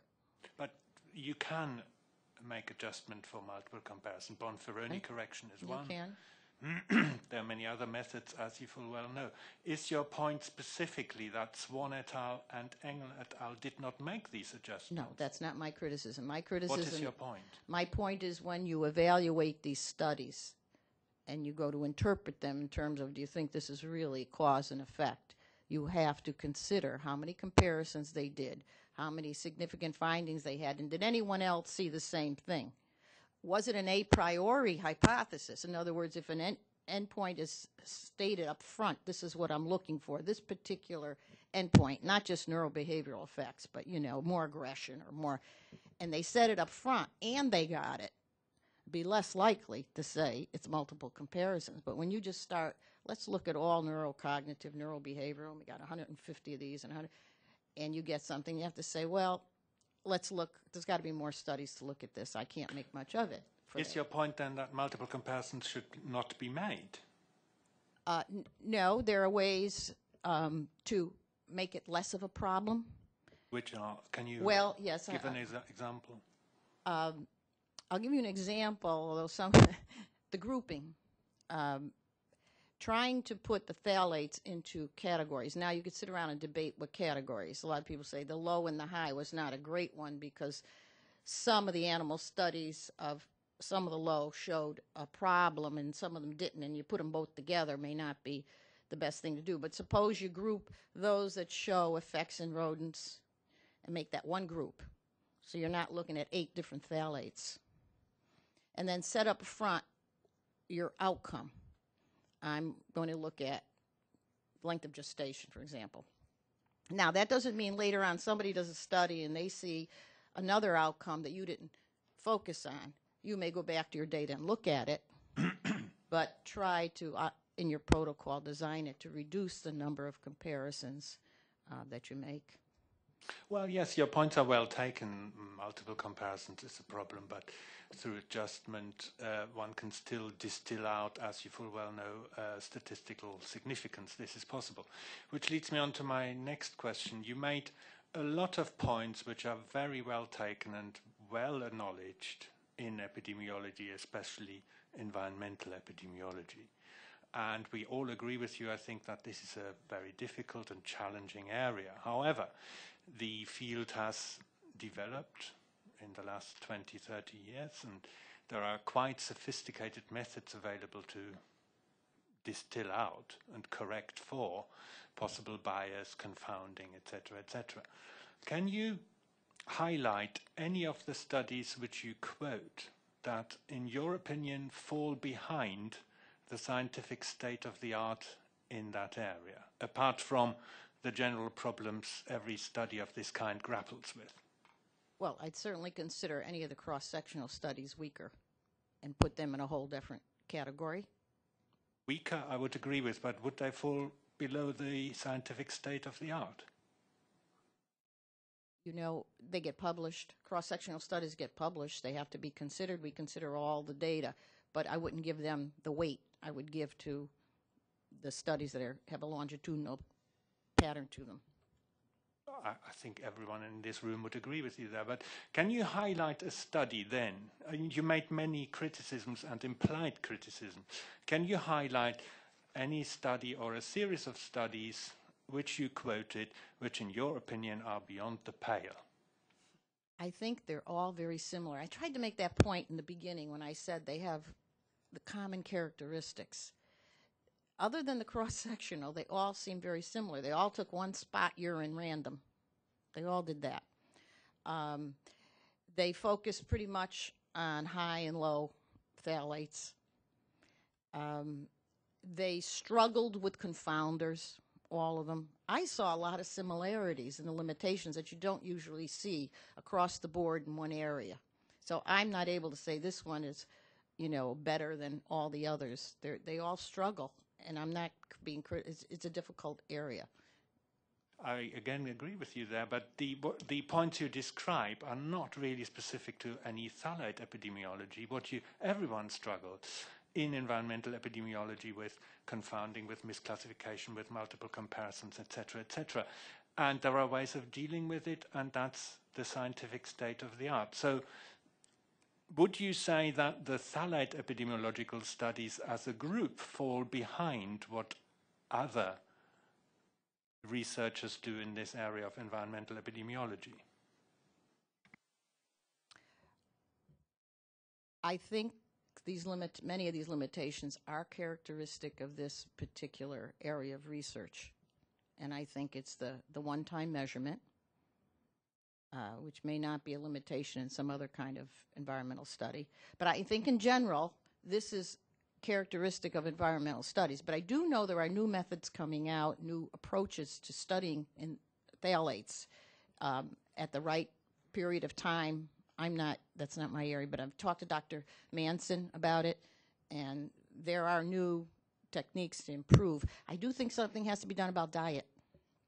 They have to really get at, and that's not characteristic of every other environmental study. A lot of them have socioeconomic status as an issue.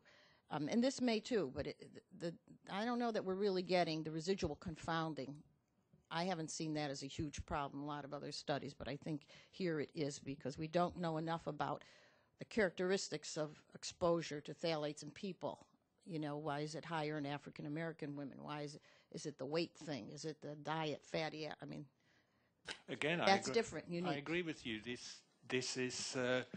That is the case in the area of phthalate epidemiology, but it is also the case in environmental epidemiology concerning other pollutants. So I'm sorry to press you a little on this point. It is a very important one for our work, as you will understand, and we will have to rely on your expert judgment there. So again, the question is or is not the phthalate epidemiology, in your opinion, below scientific standard in other areas of environmental epidemiology or not? No, I think all environmental epidemiology has more difficulties than, say, occupational or cardiovascular. Or in general, environmental epi is more difficult. Doesn't mean because it's on a standard, a par with all the others, doesn't mean you can jump ahead to draw conclusions just because this is the best there is, if it's not good enough to draw a causal inference.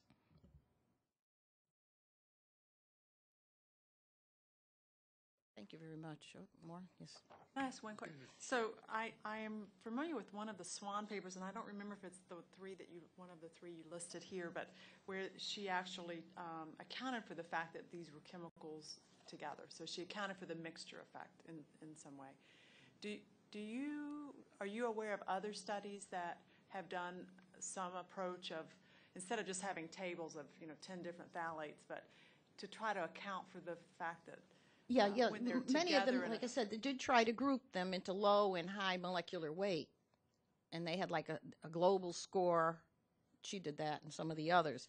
Not my area, but Dr. Manson disagreed with that strongly because she felt that you shouldn't group them by whether they're low or high molecular weight, but you should group them differently by which ones are most plausibly related because of animal studies. But no, I don't think anyone did that. You're saying a high molecular weight, so it would be out of the class of high molecular weight, some way of quantitating Summary score of a exposure. summary score of all of those together. And the problem you have is if one or two of them is not related and the others are, you're going to have dilution.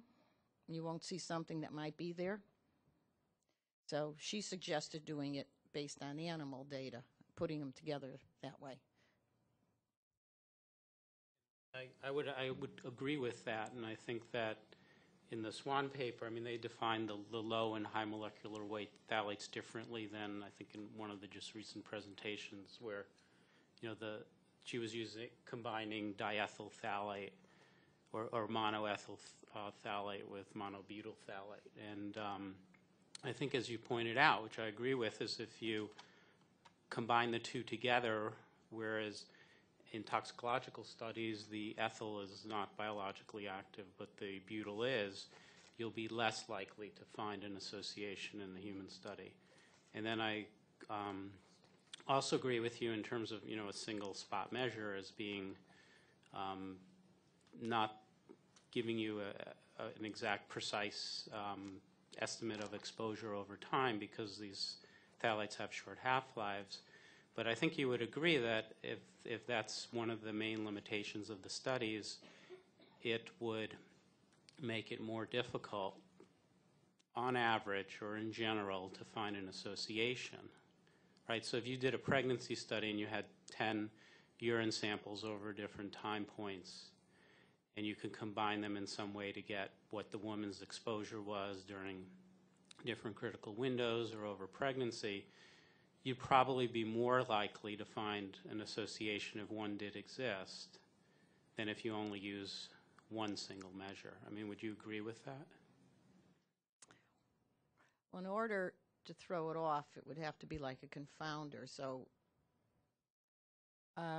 This is well, just you're the talking about exposure. misclassification. So Right, is it yeah. differential or non-differential misclassification is what you're saying. Yes. I think you'd have to try it out and see if it's differential with respect to the outcome. I mean, I don't know enough of the biology of all this to think it through like that. But that's the way it would have to go. Is it But in random general, or not? But in general, if 2 measures is better than 1 and 3 better than 2, you would think that only having one single urine sample would make it more difficult because of you're misclassifying exposure. I would think you may be right. I'm not sure. I think you'd have to do a validation and say, what would the results be if we had an integrated exposure assessment? Would we have more power, maybe? If there's something there to detect it, that may be. And a better measure of exposure. But also with small samples, you can get errors of increase too, with just not enough data. So I'm not sure. I think that's a good area for research. What difference would it make if we had a full exposure assessment versus a single spot? I'd have to think about it some more. I don't think you may be right. I don't know.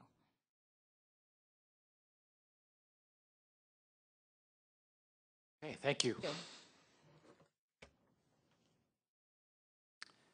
And Chris, are you going? Yeah.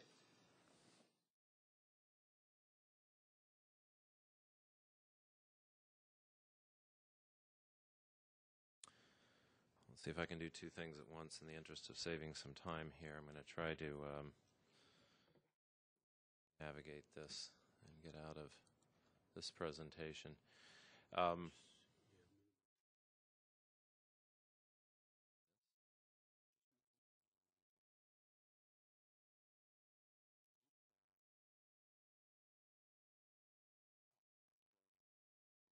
We're loaded already. I'm just not sure where it is. There we go. Okay. All right. I didn't do so well at multitasking, but I've got it up now. My name's Chris Borgert. I'm with a small consulting firm in Gainesville, Florida called Applied Pharmacology and Toxicology, Inc. I've been working with the phthalate esters panel of the American Chemistry Council on cumulative risk approaches for anti-androgens and phthalates. I have to make the disclaimer that while they have heard my views, I'm not sure that they agree or disagree with them, but they are my views, and we will publish them as they are, irrespective of agreement or disagreement from the funder. Today I want to maybe change pace a little bit and at least with this presentation, and talk about things from a much more theoretical standpoint. And I've titled my talk, Uncertainty versus Certainty in Cumulative Risk Assessment of Anti-Androgens. And so I'm going to brush through some generalities rather quickly, and you could take exception with them, but I'm just trying to sort of orient my comments here. So to summarize my points, these are the conclusions that I'm driving toward. The dose additive model, which is really the basis for a hazard index approach. Dose additive cumulative effects have not been demonstrated except at doses near the observable effect range. Now that is admittedly a limitation of toxicology studies. It's very difficult to show effects at minuscule doses below the observable effect range, but nonetheless we have the data that we have, and we don't have other data. I don't think that dose addition is a generalized phenomenon, and by generalized I mean extending from the first point, I don't think we have the basis for extrapolating dose addition to much lower levels. We simply don't have the data. Another point I want to make that may not seem absolutely related, but I hope to develop it, is that it's not possible to be protective without accuracy. And I think that there is a way to apply a cumulative approach rationally and in a protective fashion with an adjustment. And the adjustment would be with what I call a human relevant potency threshold. So I'll try to explain those things during my talk. Now, as a little background, Dr. Gray and Dr. Kortenkamp's group have independently reported cumulative effects of anti-androgenic chemicals, which would include drugs, pesticides, phthalate esters, on male reproductive tract malformations, testosterone levels, and other secondary sex characteristics in the rat. And that based on these results, I know that there is discussion of a cumulative risk approach that uses a hazard index calculation for anti-androgenic chemicals that affect the male reproductive tract. And I would note I think that the approach is based on a preference, a precautionary preference for the concentration addition or dose addition model of combined action. So that sets the general framework, but I think that we have to admit, and I want to be absolutely clear, these are not criticisms of the studies in any way. They are simply looking at the realities of conducting these kinds of studies in whole animals, and it leads us to some uncertainties. And when I talk about uncertainties, I'm not talking about the results obtained by the authors or the conclusions made by the authors. I'm interested in this business of extrapolation because as I'll get to in another slide or two, I think that's really what we're talking about here with the cumulative approaches, is extrapolating from the observed region to regions where we have a much more difficult time doing studies. So both Gray and Kortenkamp evaluated a single mixture ratio of the components. We know that the type of cumulative effect that's observed can change with different dosing ratios. Again, not a criticism of the study, simply a reality of trying to do these very labor-intensive types of experiments in whole animals. It's very challenging to do, say, a full factorial design. Both Gray and Kortenkamp evaluated scored endpoints.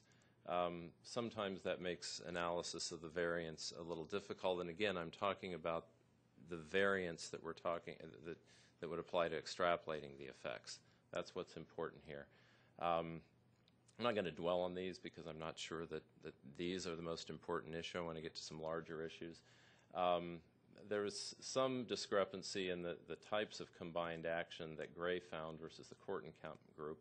Gray reported that the response addition model did not predict any mixture effects, whereas Kortenkamp generally found that both concentration addition and response addition predicted the mixture effects, but they also found some evidence for synergism.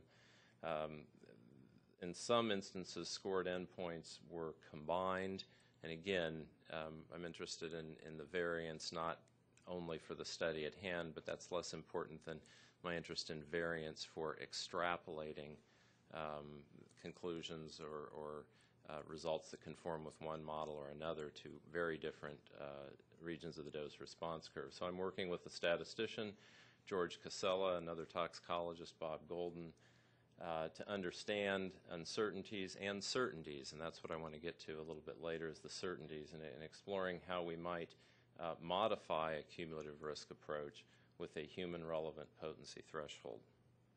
So just a background slide to orient everyone to what we're talking about. This is a fairly simplistic graphic representation of the difference between these two models, and I would stress that these are simply mathematical models of how one might predict the effects that a mixture would produce. They are not intricately tied to an understanding of biology or pharmacokinetic, pharmacodynamic models. They're simply two ways of adding. Let's consider a hypothetical dose-response curve for any toxic effect and doses of chemical A, chemical B, and chemical C present in a mixture at about half their threshold concentration. The dose addition model would predict the response of the doses adjusted for their relative potency added together, whereas the response additive model would add simply the responses for each chemical at each dose.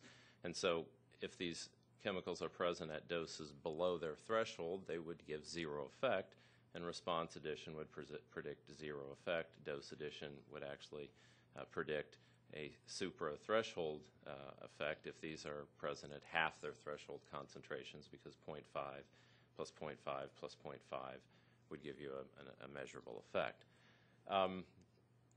So this is a bit of the groundwork for these various mixture models that we consider. But I want to make the point that, again, irrespective of whether we're talking about a decreasing dose response curve or an increasing dose response curve, the critical issue is what happens down here in the very low dose region and distinguishing an observable response from one that's not observable. And that's where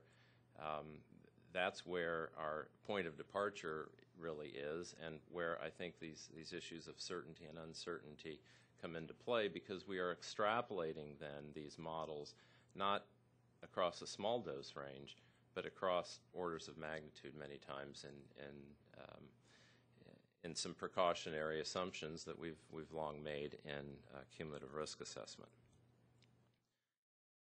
Now I want to switch to a different point here for just a minute and ask, with that background in mind in our discussion of extrapolating these additive models, whether we're really making progress overall in our research and regulatory methods for assessing cumulative risk. It's often been criticized that our risk assessment models do not account for mixtures. But in fact, for decades, a hazard index approach has been used, at least in Superfund style risk assessments, et cetera. And that hazard index approach is based on the target organ of toxicity, so that single chemicals are assessed for their no observable adverse effect in an animal study. That no observable adverse effect level is then used to derive a reference dose, which usually means reducing that dose by 100, 1,000 or more to be protective for human health. And then the hazard index approach, say at a hazardous waste site, would compare the expected exposures with the reference dose, add them all up for all the chemicals at a site, and determine whether the entire hazard quotient exceeded 1, and if it does, then one goes back and breaks it out on the basis of the target organ.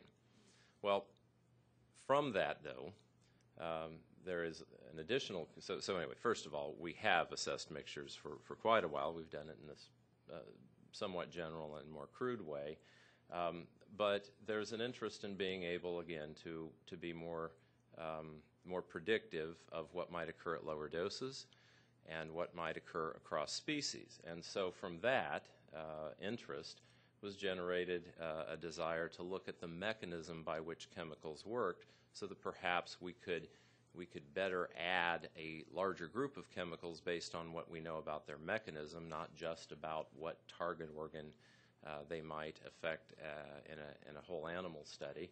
And so we came up with the concept that similar modes of action, in other words, chemicals that have what are determined to be certain mechanistic features in common, would be assessed by a dose additive approach, whereas dissimilarly acting chemicals would actually, and I've got dose addition here, I'll get to that in a minute, but dissimilarly acting chemicals were assumed to behave by response addition.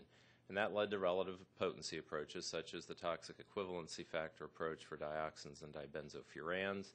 When that was eventually tested in the last few years, the dose addition approach works for some cancers, doesn't work for others.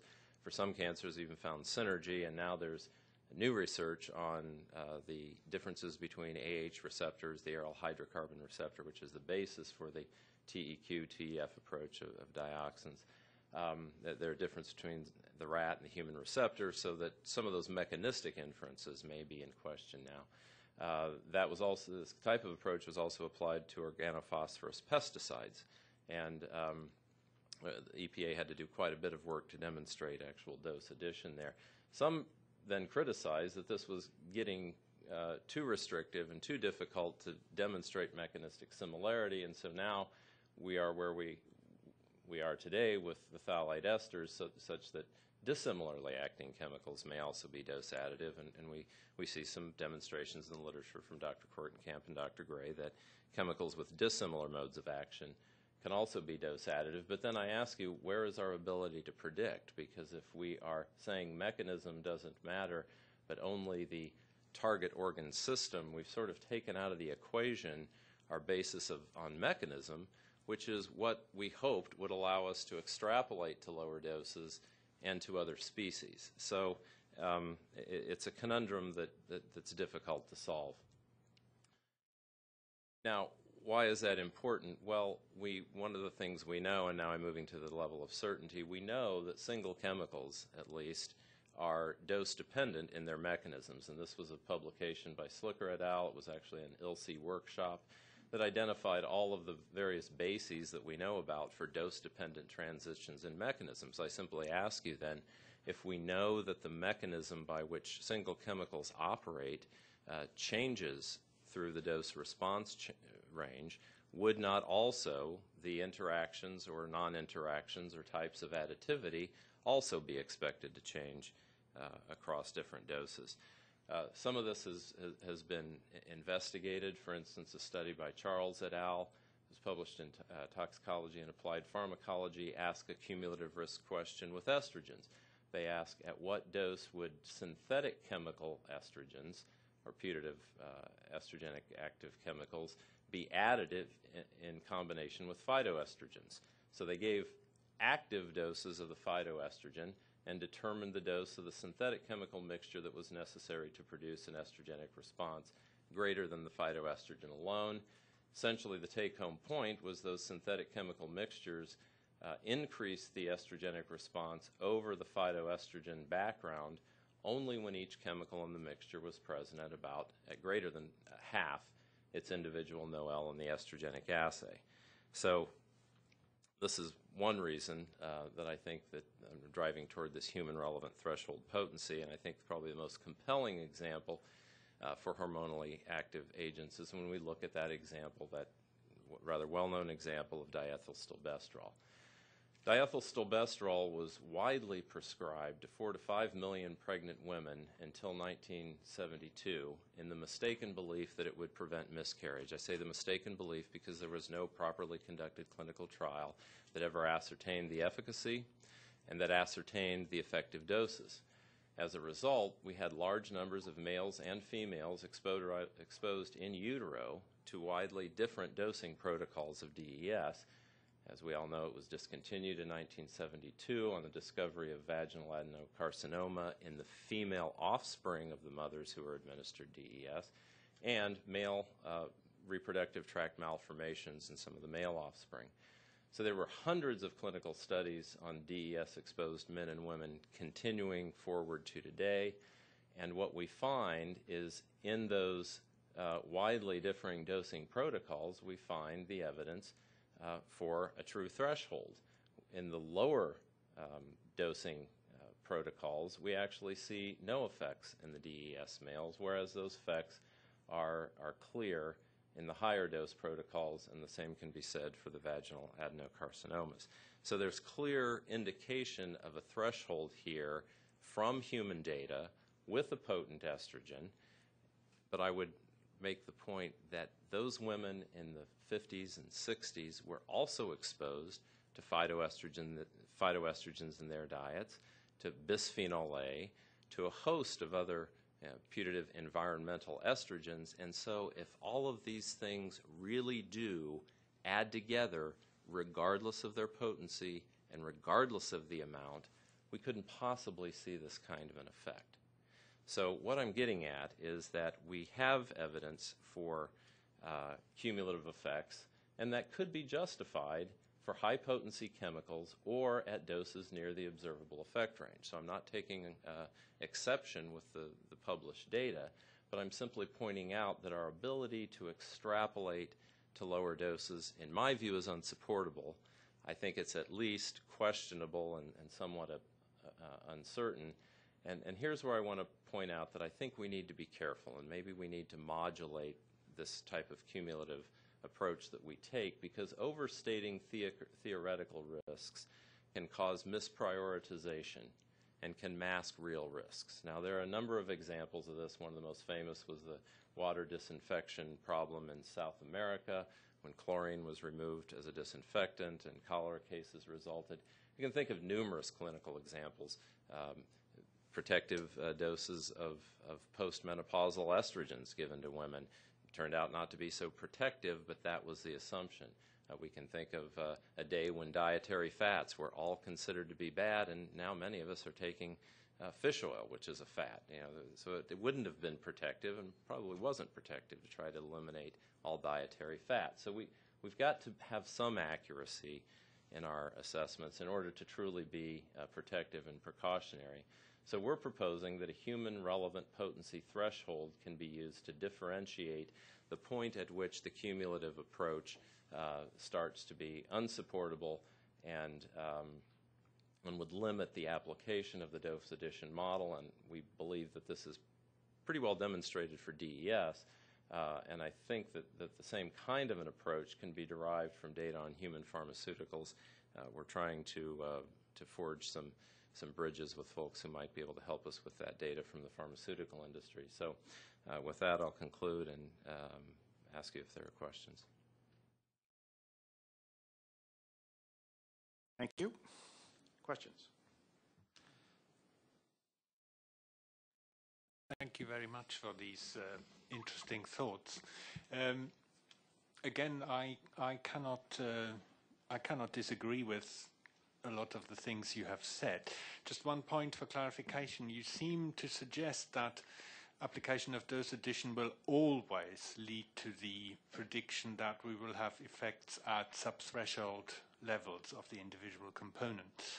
I think we can very easily reach agreement there that this is not the case. It simply depends on the number of chemicals you combine and really on their level. So only if the sum of the toxic units reaches a certain level is there an effect to be expected. So if there are any fears that blanket application of dose addition will always lead to prediction of effect, I can allay these by saying that's not the case. Would you agree with that?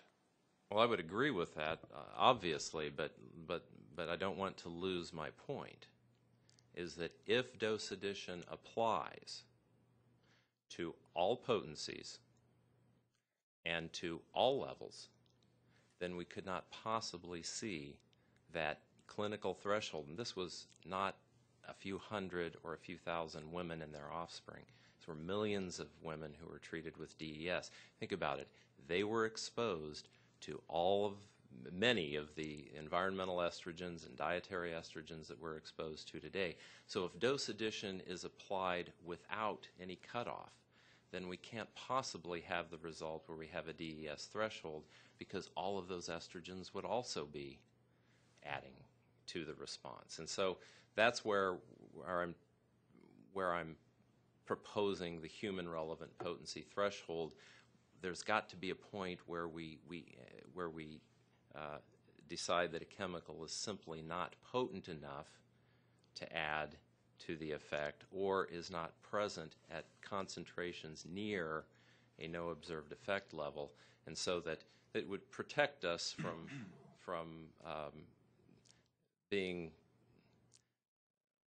almost absurd in our prediction that everything will add together. Because if you think about it, I've published a paper on this in 2003 where we went through all the data on relative estrogenic potency, and as we initiate the endocrine screening program, we're going to identify hundreds, maybe thousands more potential estrogens, and the same may be true for compounds that can interrupt steroidogenesis, compounds that could have many of these anti-androgenic effects, and that kind of butts up with then the idea that they're all adding together. So I certainly agree with you that the dose addition model, when applied to any discrete group of chemicals, will not always predict an observable effect. But if one were to apply that to all the chemicals that it ostensibly should be applied to, then we come up with a result that doesn't match reality. So that's I think the distinction. I am really interested in your HRPT model, and could you detail for us a little more how you wish to apply this to overcome the usual problems in toxicology, which is demonstrating effects at very low doses, etc., etc. I haven't quite got this point. I'm sorry. I'm sorry. I didn't catch my what approach? I didn't catch the Your first. human relevant. Oh, okay. Thank you. Thank you. I just missed that. I have to forgive my hearing. It's probably a cumulative effect of too much noise over the years. I haven't got the entire approach worked out yet. Certainly for anti-androgens, I would dearly love some data from the pharmaceutical industry. For DES, for estrogens, I think what we do is we look at the potency of DES relative to 17-beta estradiol, since that's the control used in most studies. I think from those data, I shouldn't have closed out the slides, but I think you can see there, and incidentally, this approach was vetted a couple of weeks ago at a conference I attended on validation of alternative toxicological methods, and Dan Dietrich from the University of Konstanz in Germany seemed to agree with this approach. We're trying to discuss this further with him as well. He presented some of the same conclusions on diethylstilbestrol as Bob Golden has. So we think that probably the human relevant potency threshold for DES and estrogens can be derived from that human data on those adverse effects, and it's probably within the range. Some might say 2 to 5, others might say 10. It's certain we can argue about exactly where that potency threshold is, but I think we have the human data to do it there. With respect to anti-androgens, I think we need more human pharmaceutical data, and I'm in the process right now of trying to cull through the literature for all of that. And that's going to take, I believe, more of a multi-step process, because, thankfully, we don't have that kind of mistaken experiment that we had with DES, but it'll involve looking for human thresholds with the anti-androgens and then trying to relate those to the potencies of those same anti-androgens in animal studies.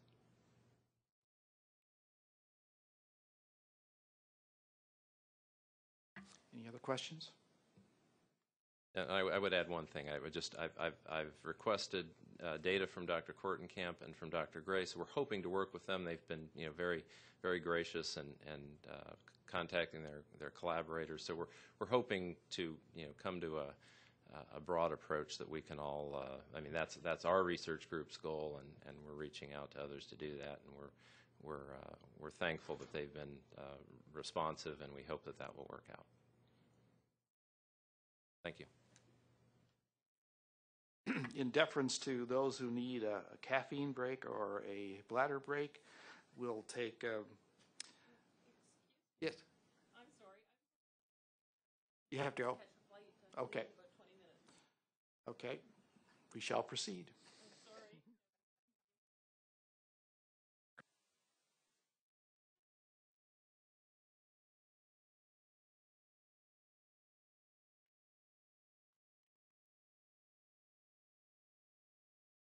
maybe now all unduly stressed waiting for me here, but sorry about that.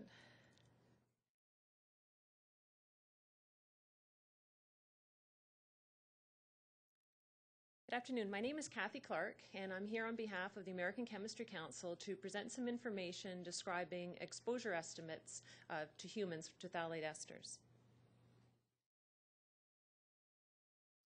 I'll first begin by providing a brief description of an extensive database the American Chemistry Council has compiled, which includes measured concentrations in the environment and in human biological samples.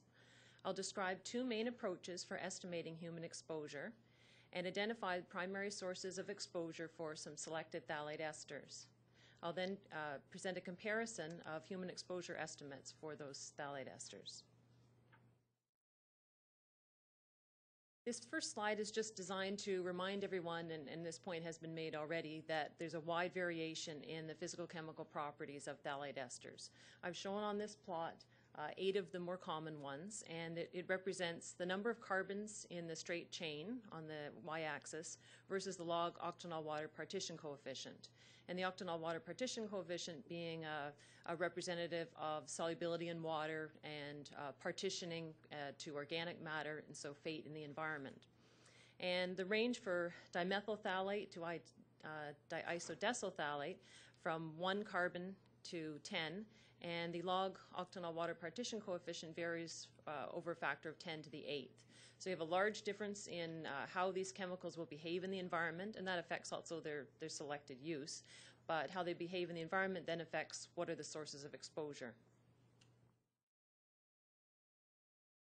The ACC has compiled a database which now includes about 800 references, and it includes 21 phthalate diesters and 25 monoesters. And before any reference is input to the database, it's reviewed and categorized according to data quality. And it includes a review of the analytical and sampling methodologies, where contamination precautions implemented, quality assurance and quality control measures, were blanks used, were the data corrected for blanks. And a very small portion of the data, less than 5%, are categorized as not reliable. And those data are included but are separated from the rest of the data in the database. The database includes measured concentrations in a wide variety of media, surface water, sediment, soil, indoor air, outdoor air, wastewater, various foods, and as well as human biological samples. There are two main approaches to estimating human exposure, indirect approaches and biomarker approaches. The indirect approaches use the concentration of the phthalate ester in a medium and the intake rate of that medium. So if you're looking at the exposure due to ingestion of drinking water, it's the concentration in the drinking water times the ingestion rate of the drinking water times an absorption factor divided by the body weight. And this approach is useful in helping to identify the relative importance of different sources of exposure. The other way to estimate exposure is through back calculation with biomarker data. And this uses measurements of phthalate ester metabolites in urine to back calculate exposure to the parent diester. This is a good method for looking at total exposure, but it doesn't identify what the sources are. But another advantage to it is that it has less concerns about contamination issues, which are a prevalent problem when you're looking at the diesters with the indirect approaches. In the literature, there are many studies reporting indirect estimates of exposure, and these studies vary often in the pathways that are considered. Some include only the diet, some include as well environmental media like air or soil, and then others may include exposure to consumer products. Exposure estimates have been made using the concentrations in the ACC database, and they have been made examining the pathways of ingestion of food and drinking water, inhalation of indoor and outdoor air, and incidental ingestion of dust and soil. The estimates have been conducted for 5 age groups: adults, teens, children, toddlers, and infants. In these next couple of slides, I'm going to present the sources of exposure for a toddler for 4 selected phthalate esters. On the left is diene-butyl phthalate, and on the right, butylbenzyl phthalate.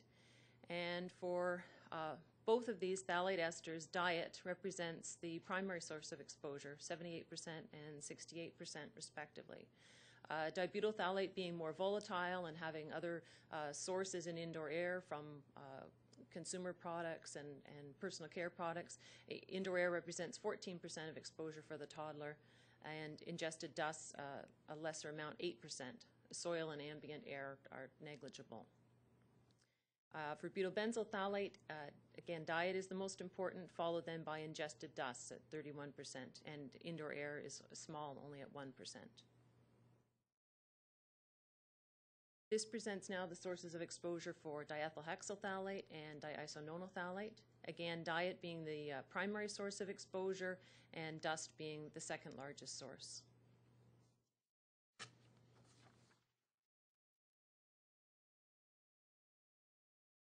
The next few charts present a comparison of indirect and biomarker estimates of exposure. And these estimates are for adults because we have a lot more data. There are many more studies reporting this, but I also have results for the other age groups as well, just less data. And I'll try to present some toddler numbers as I go along. So the y-axis is median intake of diene-butyl phthalate, ranging from 0 to 6 micrograms per kilogram per day on that scale. And on the left are a variety of indirect studies, and they're from different locations. Some have different pathways, so you have fair variation there from less than 0.5 microgram per kilogram per day up to a little under 5. And then biomarker studies are shown on the right-hand side, and again you see variation of about 0.5 microgram per kilogram per day up to a little over 4. In general, though, the indirect and biomarker studies, they compare within an order of magnitude, and as I said, there are specific differences, explanations why there are differences in those studies, which I could provide an explanation of. And in all cases, they're less than the reference dose from the US EPA of 100 micrograms per kilogram per day. And the numbers for children and toddlers for indirect studies range from about 1.5 to 3.5, and for biomarker studies they're higher, about 2.5 to about 7.5.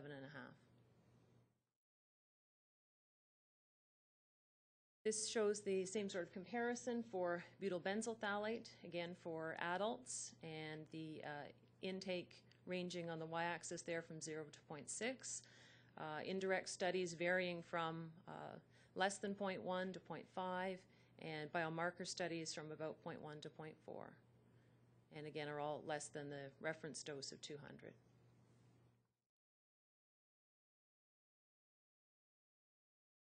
This shows a comparison for diethylhexyl phthalate, the indirect studies ranging from about 2 micrograms per kilogram per day up to 11, and for the biomarker studies, about 2 to a little less than 4.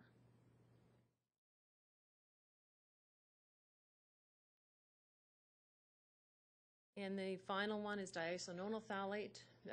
We have far less data for this phthalate ester, and I think that's part of the reason why you see there's more variation here. The indirect studies, the range of the estimates are less than 0.05 up to about 0.65, and for the biomarker studies from about 0.2 to 0.7.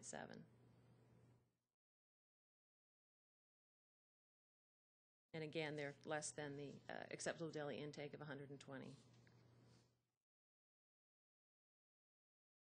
In summary then, human exposure can be estimated using either indirect or biomarker methods, and the two methods agree with each other within an order of magnitude. And there are many reasons for the differences. They can be attributed to how use of consumer products are accounted for in the exposure estimates. There's a general lack of data on absorption factors, and variation in assumptions on absorption create some of those differences. There are also regional and temporal differences. Biomarker methods are useful when it's difficult to quantify all the sources of exposure. For example, all the possible use scenarios of different consumer products. It makes it difficult to account for that with indirect methods. But the indirect methods are useful for looking at various sources of exposure and comparing the relative importance. Using either the biomarker or indirect method, the exposure estimates are less than the US EPA's reference doses for diene-butyl phthalate, butyl-benzyl phthalate, and diethyl hexyl phthalate. And for diisononyl phthalate, they're below the ADI. Thank you. Now, does anybody have any questions? Thank you. Questions? Yes, you will have a copy of that, sorry. In terms of the sources for the dietary exposure, would you know, is that from processing, packaging, the inks, or all of the above, or diet's a hard one where it's been difficult to figure out what is the source, and a lot of the dietary study in the database is very old, back from when the phthalates were perhaps used in greater quantity, diethylhexyl phthalate in materials that came in contact with food, or they're confounded by contamination problems too. That's the other problem with the analysis, that proper lack of use of blanks. So some of those may be biased high as well.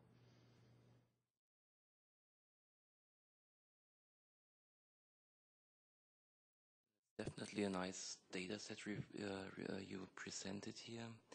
I would also be interested in the other 50% of the general population.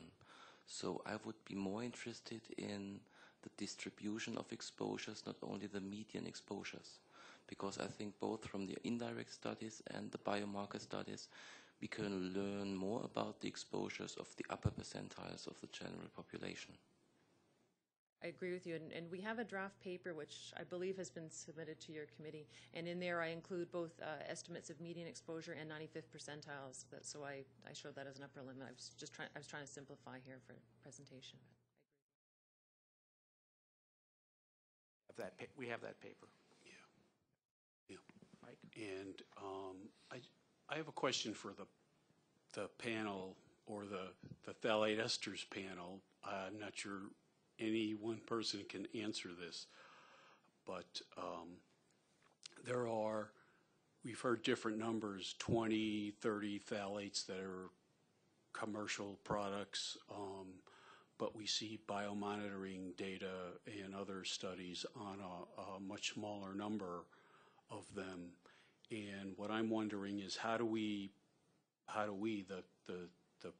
the CHAP prioritize these different phthalates in terms of their importance, and why their importance for human exposure, and why don't we see more of them in biomonitoring studies? I'm probably not the one to ask. Ray, can you help me out?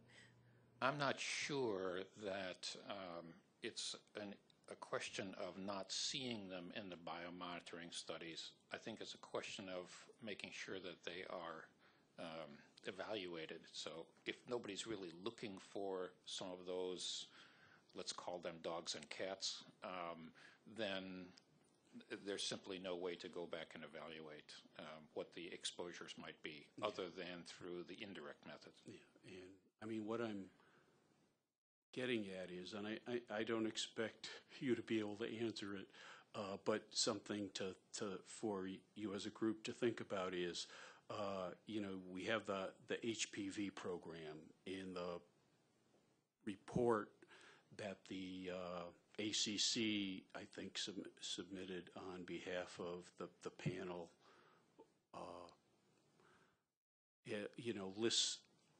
has a long list of compounds, a long list of phthalates. Yet we hear, a lot about DINP, DIDP, DEHP, but there's a whole long list, linears and branched and so on, of every size and shape. And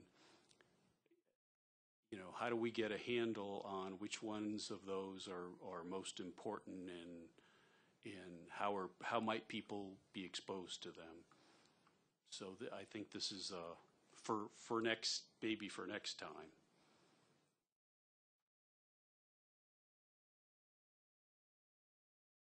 Holger? The data you presented, to what year would you fix it that it would represent the intake or the exposure? So what would you say would be the most up-to-date exposure estimate in terms of indirect approach and direct approach? I tried to make the cutoff to not use data older than 2000 if possible. As far as currency, the most current data were from about 2007, I think. So they're within that window. They're not all the same time, but they're fairly close. Does that answer your question?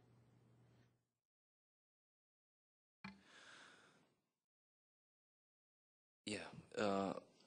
Looking at the last, let's say, if you say for the last set of data, it would be 2007 or 2006, how would you take into the account the, let's say, shift or substitution effects within the phthalate market?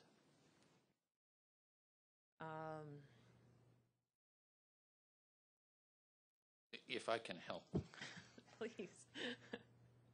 I think if you look at the CDC data over the course of almost 10 years, the last report came out, last year, I think, was the last reporting of phthalates, and there is a minor shift in what appears to be a minor shift in the amount of lower molecular weight phthalates versus, say, some of the higher ones, or to materials that are not on the CDC's panel.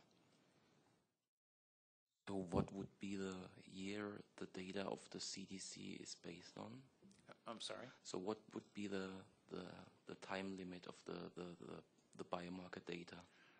Well, I think the data were collected as part of the 2007 or 2008 NHANES, and they didn't report it. It took them a while to do all the analyses, so it doesn't get reported until early 2009, I think, in blocks of time. So I would say 2007 would be the last real collection. Okay. Any other questions? Thank you. If not, we'll go on with our last speaker. Well, I think at this point, we probably need to just go on and finish. Do you want to brag?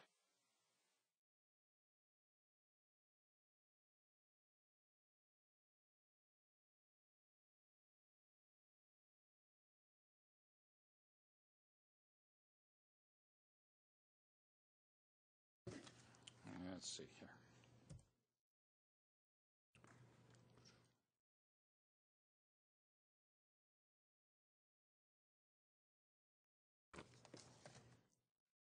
For those of you who don't know me, my name is Ray David. I'm a toxicologist with BASF Corporation, but I am here on behalf of the phthalate esters panel. And the last speaker of the day, and I'm mindful of the time, so I'll try not to dally. I wanted to talk about some of the research that's been done not only by the panel but by others to look at species responses and how different species respond to treatment. The reason I'm doing that is because I think as you do your assessments, this is the kind of information that you will hopefully take into account when you do your assessments. The panel has long been involved in looking at how different species respond. At first, it was focused on peroxisome proliferation. The reason we did that is because peroxisome proliferation was the link to liver cancer, which was the primary concern at the time. And we have since moved to, or we have also looked at responses on the reproductive tract, particularly the testes. Our biggest challenge is looking at how to evaluate developmental effects in other species, and I'll give you some examples. We've looked at cells in culture, so hepatocytes, human hepatocytes. We've also looked at non-human primate species to use them as potential surrogates for humans. And what we've learned really is that human hepatocytes don't respond the same way as, say, rat hepatocytes, either in culture or in the intact animal. And these are just a couple of examples of the literature.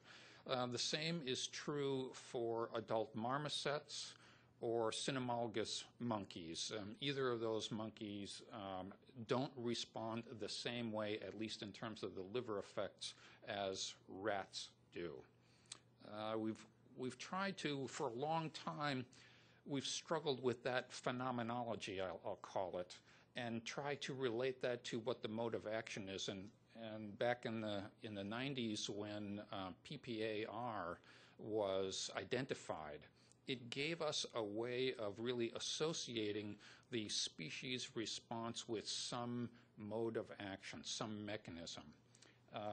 Obviously, with some of the more recent information, that debate is rekindled, and you'll hear from people tomorrow about whether or not that is still relevant for the wild-type animal or for humans.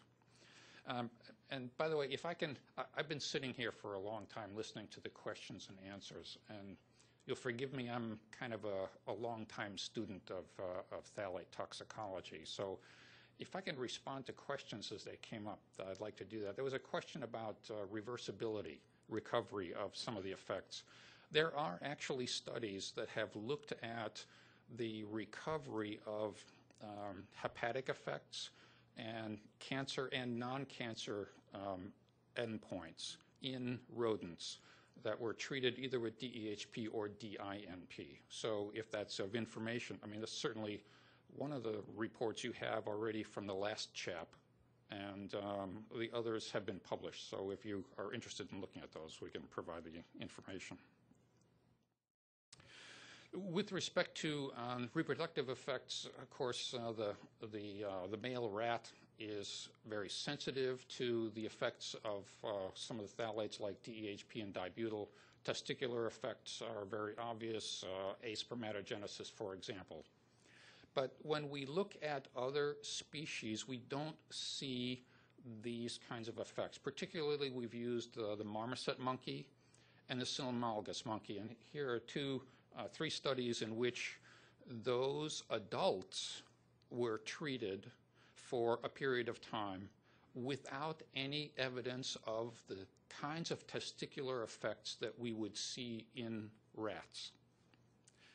A few years ago, we did a study with our colleagues in Japan looking at juvenile marmosets. So these were weanlings that were treated with a very high dose of DEHP for a considerable length of time. And again, we didn't see the kinds of testicular effects that we would have seen in a rat. Now, couple this with, and by the way, I have my scribbles here. There's another recovery paper, if you're interested. Many years ago, and I'm sorry, I've forgotten the first author's name. There was a study in which rats were treated with a high dose of DEHP. They were neonates. They were treated for about 1 week and then allowed to recover. And they then followed how well the testicular, let's say, the testis function returned to normal. The interesting part about the non-human primate studies is that we have some evidence that the same kinds of, or let's say the lack of response occurs in humans. There are 2 studies in particular where we know humans were given a particular dose. The first one was a group from Denmark that smeared volunteers with cream that had dibutyl phthalate in it. And then they looked at hormone levels and they looked at testicular, well, they looked at sperm counts. And they really couldn't find any kind of an effect on those volunteers. There's another group that looked at a very small population of neonates that were exposed to DEHP as part of a procedure called ECMO, which uses a tremendous amount of PVC tubing, and therefore the dose of DEHP to those neonates was probably the highest that's been estimated for humans. In this small population, they couldn't see any evidence of the kinds of genital effects that we might have seen, say, in rodents. Now, again, this is almost a dose and recovery kind of an experiment in a human. Can this phenomenology be associated with any kind of mode of action? The answer is no, because for the past 30 or 40 years, we have been trying to understand what the mode of action is for phthalates on the testes. And we really don't have a good answer to that. So what we have is just the phenomenology, the fact that we can test in other species and we don't see these responses. For developmental effects, I think Nina already referred to the study by Kevin Guido in which he treated pregnant mice and then looked at the male offspring to see if they had the same kinds of effects that were seen in rats. And the answer was no, not at the same dose level. He could not reproduce the kind of testicular agenesis or dysgenesis that is observed in rats. He couldn't reproduce it in mice. Recently, there was a study in which Richard Sharp's group also treated pregnant marmoset monkeys. And again, they could not reproduce the same kind of testicular effects that one might see in rats. And yet, we have the study from Shana Swan that suggests that there is some kind of an association. How is it that we can reconcile that lack of effect where we know there's a treatment and some of the human data that's being reported? It's very difficult to do that, I think. I have a scribble here. One more recovery study for you. There was the first author's name is Barlow, B-A-R-L-O-W. He worked with Paul Foster, and as a postdoc, they looked at the recovery of animals that had been treated in utero and then allowed to recover. They were looking primarily at nipple retention, for example, and some of the other sensitive endpoints. So that's another one that you may want to look at. So we, as a group, have been trying to delve deeper into the issues of developmental toxicity and how is it that we can come up with a system by which we can either screen or we can investigate the mode of action. So we went to some investigators at Michigan State, and we asked them to conduct some studies for us. They got, there was a pointer here, oh well. They got some cells, mouse Leydig cells that do express testosterone, and thank you. And they treated the cells with either MEHP or DEHP for up to 48 hours. I've just listed some of the effects here, but what I wanted to show you was this graph. Someone mentioned to me, why am I showing this graph? The reason I'm showing this graph is because the testosterone level goes up with increasing dose of MEHP. That's not at all what we wanted. It was supposed to go down. So this, as a model system, obviously wasn't going to work. We've also been working with a group at Brown University that has working on a technique in which they transplant tissues from a fetal rat into an adult mouse and from a fetal mouse into an adult rat. looking at whether or not the fetal tissue responds the same way in a host species, a different species. I can't tell you the entire results. I think there's been one paper published from the group so far.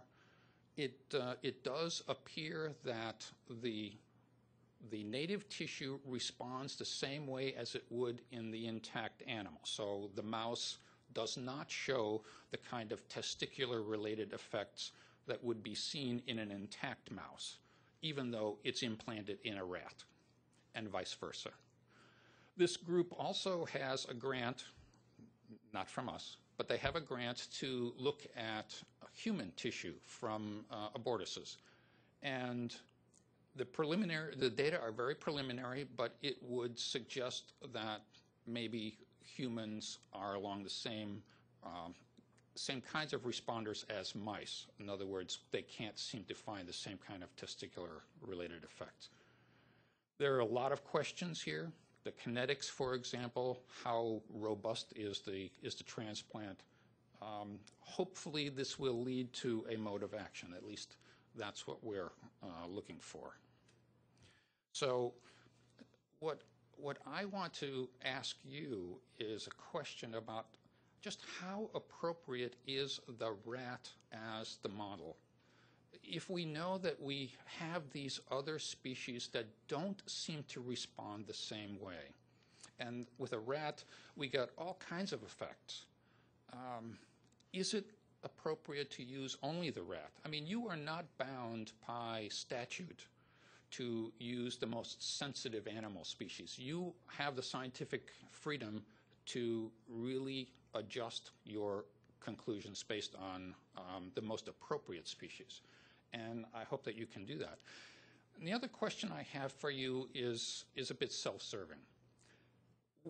I work for industry, so we in industry are faced with a situation where we don't have a mode of action for many of these things. So what level of evidence could we provide to you as an example of independent evaluation group? What level of evidence could we provide to you to demonstrate the lack of an effect in a human?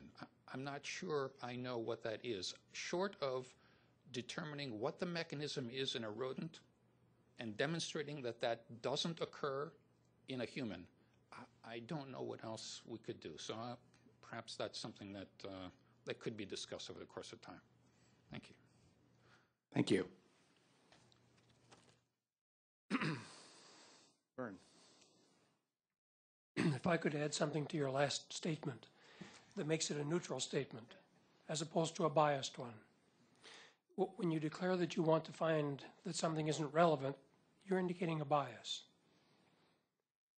When in fact, we are supposed to be independent, and I think it's important to us to find out what are the data that shows either no relevance to humans or relevance to humans. There's an equal chance that this would be relevant. So I don't think we should be looking just under those rocks that might show that it's not relevant. Another point, you said that humans and mice seem not to react like the rat. And I think that's a very important word, seem. Absolutely. And there are all kinds of issues that could make, if we were to look at them, marmosets and other monkeys and mice react similarly to rats. And at a simple level, it would seem to me that a comparison, just starting off with in vitro, looking at rat cells and showing that they respond using some endpoint, testosterone synthesis or whatever, and then try to find a mouse line that you could compare it to. That apparently hasn't been done. That's correct. It has not been done. And the reason it hasn't, it hasn't been done with mice because, my colleague Nina could probably answer that better than I, because those tissues don't seem to retain the same capability for the synthesis.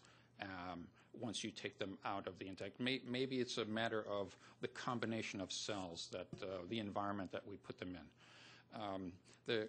As Nina mentioned, there was a study by a French group, Lambro is the first author's name, and they looked at cultured rat cells and they looked at cultured human cells, and they got a response sort of with the rat cells and didn't get any with the human cells, at least with respect to testosterone effects. Whether that's convincing enough, that's a question you're going to have to, unfortunately, decide. And another issue, I think, relates to when I was reading the study on marmosets. They didn't see an effect when they look at the endpoint, but assuming there is a mode of action that phthalates are inducing. There must be, yes. Must be, right? Then really the critical question is, does the phthalate get to that whatever that's going to cause the effect? It obviously does in the rats because we're getting an effect. Does it do so in the marmoset monkey? And we don't know that. As far as I can tell from this one study. And you know, I'm not an expert in this area, but just reading that one study, they make no mention of what the target dose is. That's true, they do not. And until you have that, seem has to be the word that you use. You are correct that how much pharmacokinetics or toxicokinetics plays into the lack of response isn't entirely known. We certainly, there are reports in the literature that talk about the blood levels in marmosets relative to rats, pregnant marmosets versus pregnant rats. That was a kinetic study that, again, we sponsored because to try and answer exactly that same question. And there is very much a difference in the dose that reaches the target in a rat versus a marmoset, at least based on the blood levels. In a way that would explain the results? I'm sorry? You said there's a difference. There is a difference. And is that difference, does it go in a way consistent with the results? That is, effect in the rats and not in the marmoset. So is it lower? It is lower by a factor of, I've forgotten, 5 or 8, is it? I don't know if that is enough of a difference in the dose to account for the lack of a response. I bring these up because these are the issues that we're going to have to grapple with, and in the absence of data, it's a challenge. And I do respect the fact that you will have a lot of information to review. If you find there are questions like that, I would encourage you to funnel them through CPSC to the ACC. There may well be information that you simply don't have at your fingertips, and we could provide it. Thank you. Andreas. Okay, the mouse may not react in the same way as the rat. Can you suggest a mechanism for these differences? I wish I could. No. No. Can you suggest a mechanism as to why the marmoset doesn't react in the same way as the rat? No. Okay. Are you suggesting that mouse and marmoset are more like humans than the rat?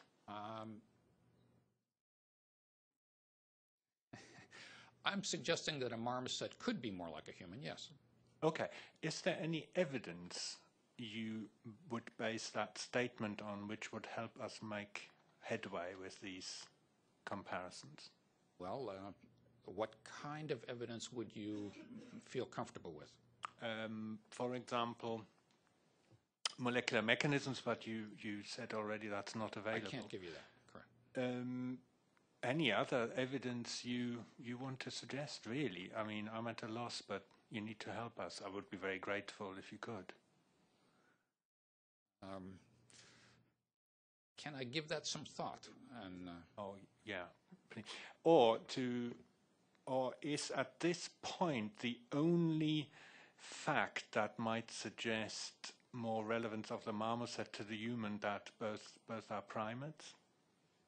Is that all? well, certainly that is one factor. Yes, that they are both primates. Correct. But at this present point in time, you're not aware of any other additional material evidence. Maybe Nina is.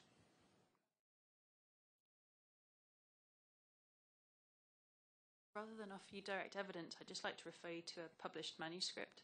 The lead author is Scott, I believe it was 2009, and that's a really state-of-the-science summary of what's known about fetal steroidogenesis across several different species. So that really highlights some research areas, strengths and weaknesses. I'd bring that to your attention. Is that Hayley Scott? Yes, it is.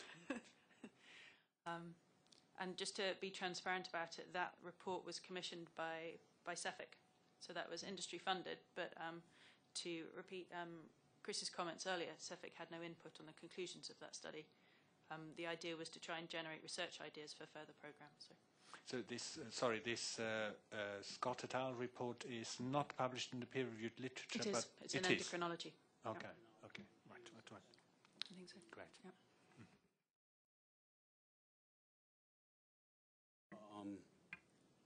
Yeah, where is it? I think it's in Endocrinology Reviews, right? It's like a 20, 30-page paper, yeah. It's very thorough, yeah. Well, not by tomorrow, but we can get it. Time for a break? Well, I think I think one of the questions Andreas was asking was one of the slides you were kind of alluding to. I think were two studies in humans, the JANU study where they put the cream on Yes. men, and then also the ECMO study, the neonate study. Yes. As showing no associations with human health endpoints. But those studies, especially the NICU study, where they looked at these children when they were young adults or in puberty, was an extremely small study. I think there were 19 Absolutely. children followed. So I wouldn't, I mean, it was published, but I wouldn't really put any weight on it just because of the small sample size. Detecting anything would be nearly impossible. From a statistical perspective, absolutely, I agree with you. And I think I have heard that there have been discussions within FDA about doing a follow-up to a larger population. But as I understand, that is not a simple undertaking. So I guess the question of priority has come up, and whether or not that's something that is worthwhile funding.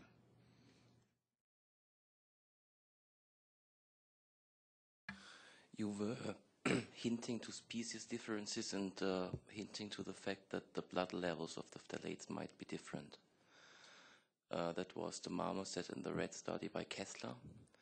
And maybe you know that we also have some blood data in the meantime available also for humans. We had a single data set from our study a couple of years ago, but in the meantime I think also Michael had the honor to be at the Berlin conference and some new data has been presented. And to my recollection, in essence, the outcome was that the human data was more comparable to the rat data than the marmoset data. Okay.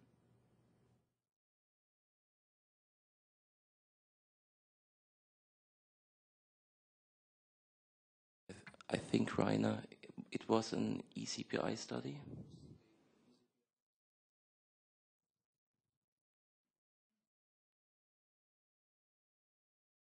It was the ECPI study dealing with the conversion factors, and it was also confirmed by Johannes Filzer, who independently, together with Fromme, did the same sort of study. But we did the study with 10 individuals, and Johannes had a lower amount of people. 10 males and 10 females. But again, to make the point, my recollection was that the human data was very much comparable with the rat data. and not the marmoset data. Is this data available for the committee to see, or?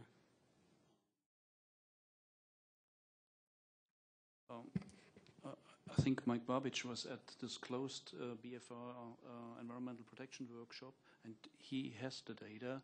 We have probably to clarify whether he can get the whole data collection, but I think from our study that will be available once upon a time. Yeah. Just to be clear, the study is still in the reporting phase at the moment. Yep. We haven't got a final report available. I think we debated extensively amongst ourselves as to whether it would be useful to provide a summary at this point, but frankly, until the data analysis and reporting is complete, I don't think that's reasonable to do just yet. But given the duration of your review, I think it's reasonable to conclude that we should have that available before your deliberations are concluded. We'd certainly appreciate having that. Any other questions, comments? If not, we'll take a short break, and then the committee will reassemble. Well, thank you to all the presenters.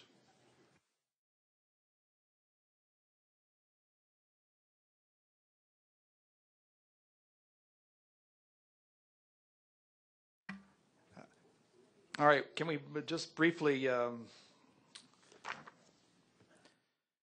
come back to the meeting? Before we quickly adjourn, just to thank everyone again for their presentations and to encourage you to submit to us any information that you feel will help us in our task. I think that's really, really critical, and we really value that. Since, as you all, I think, can tell, this is a very difficult charge that we've taken upon ourselves, and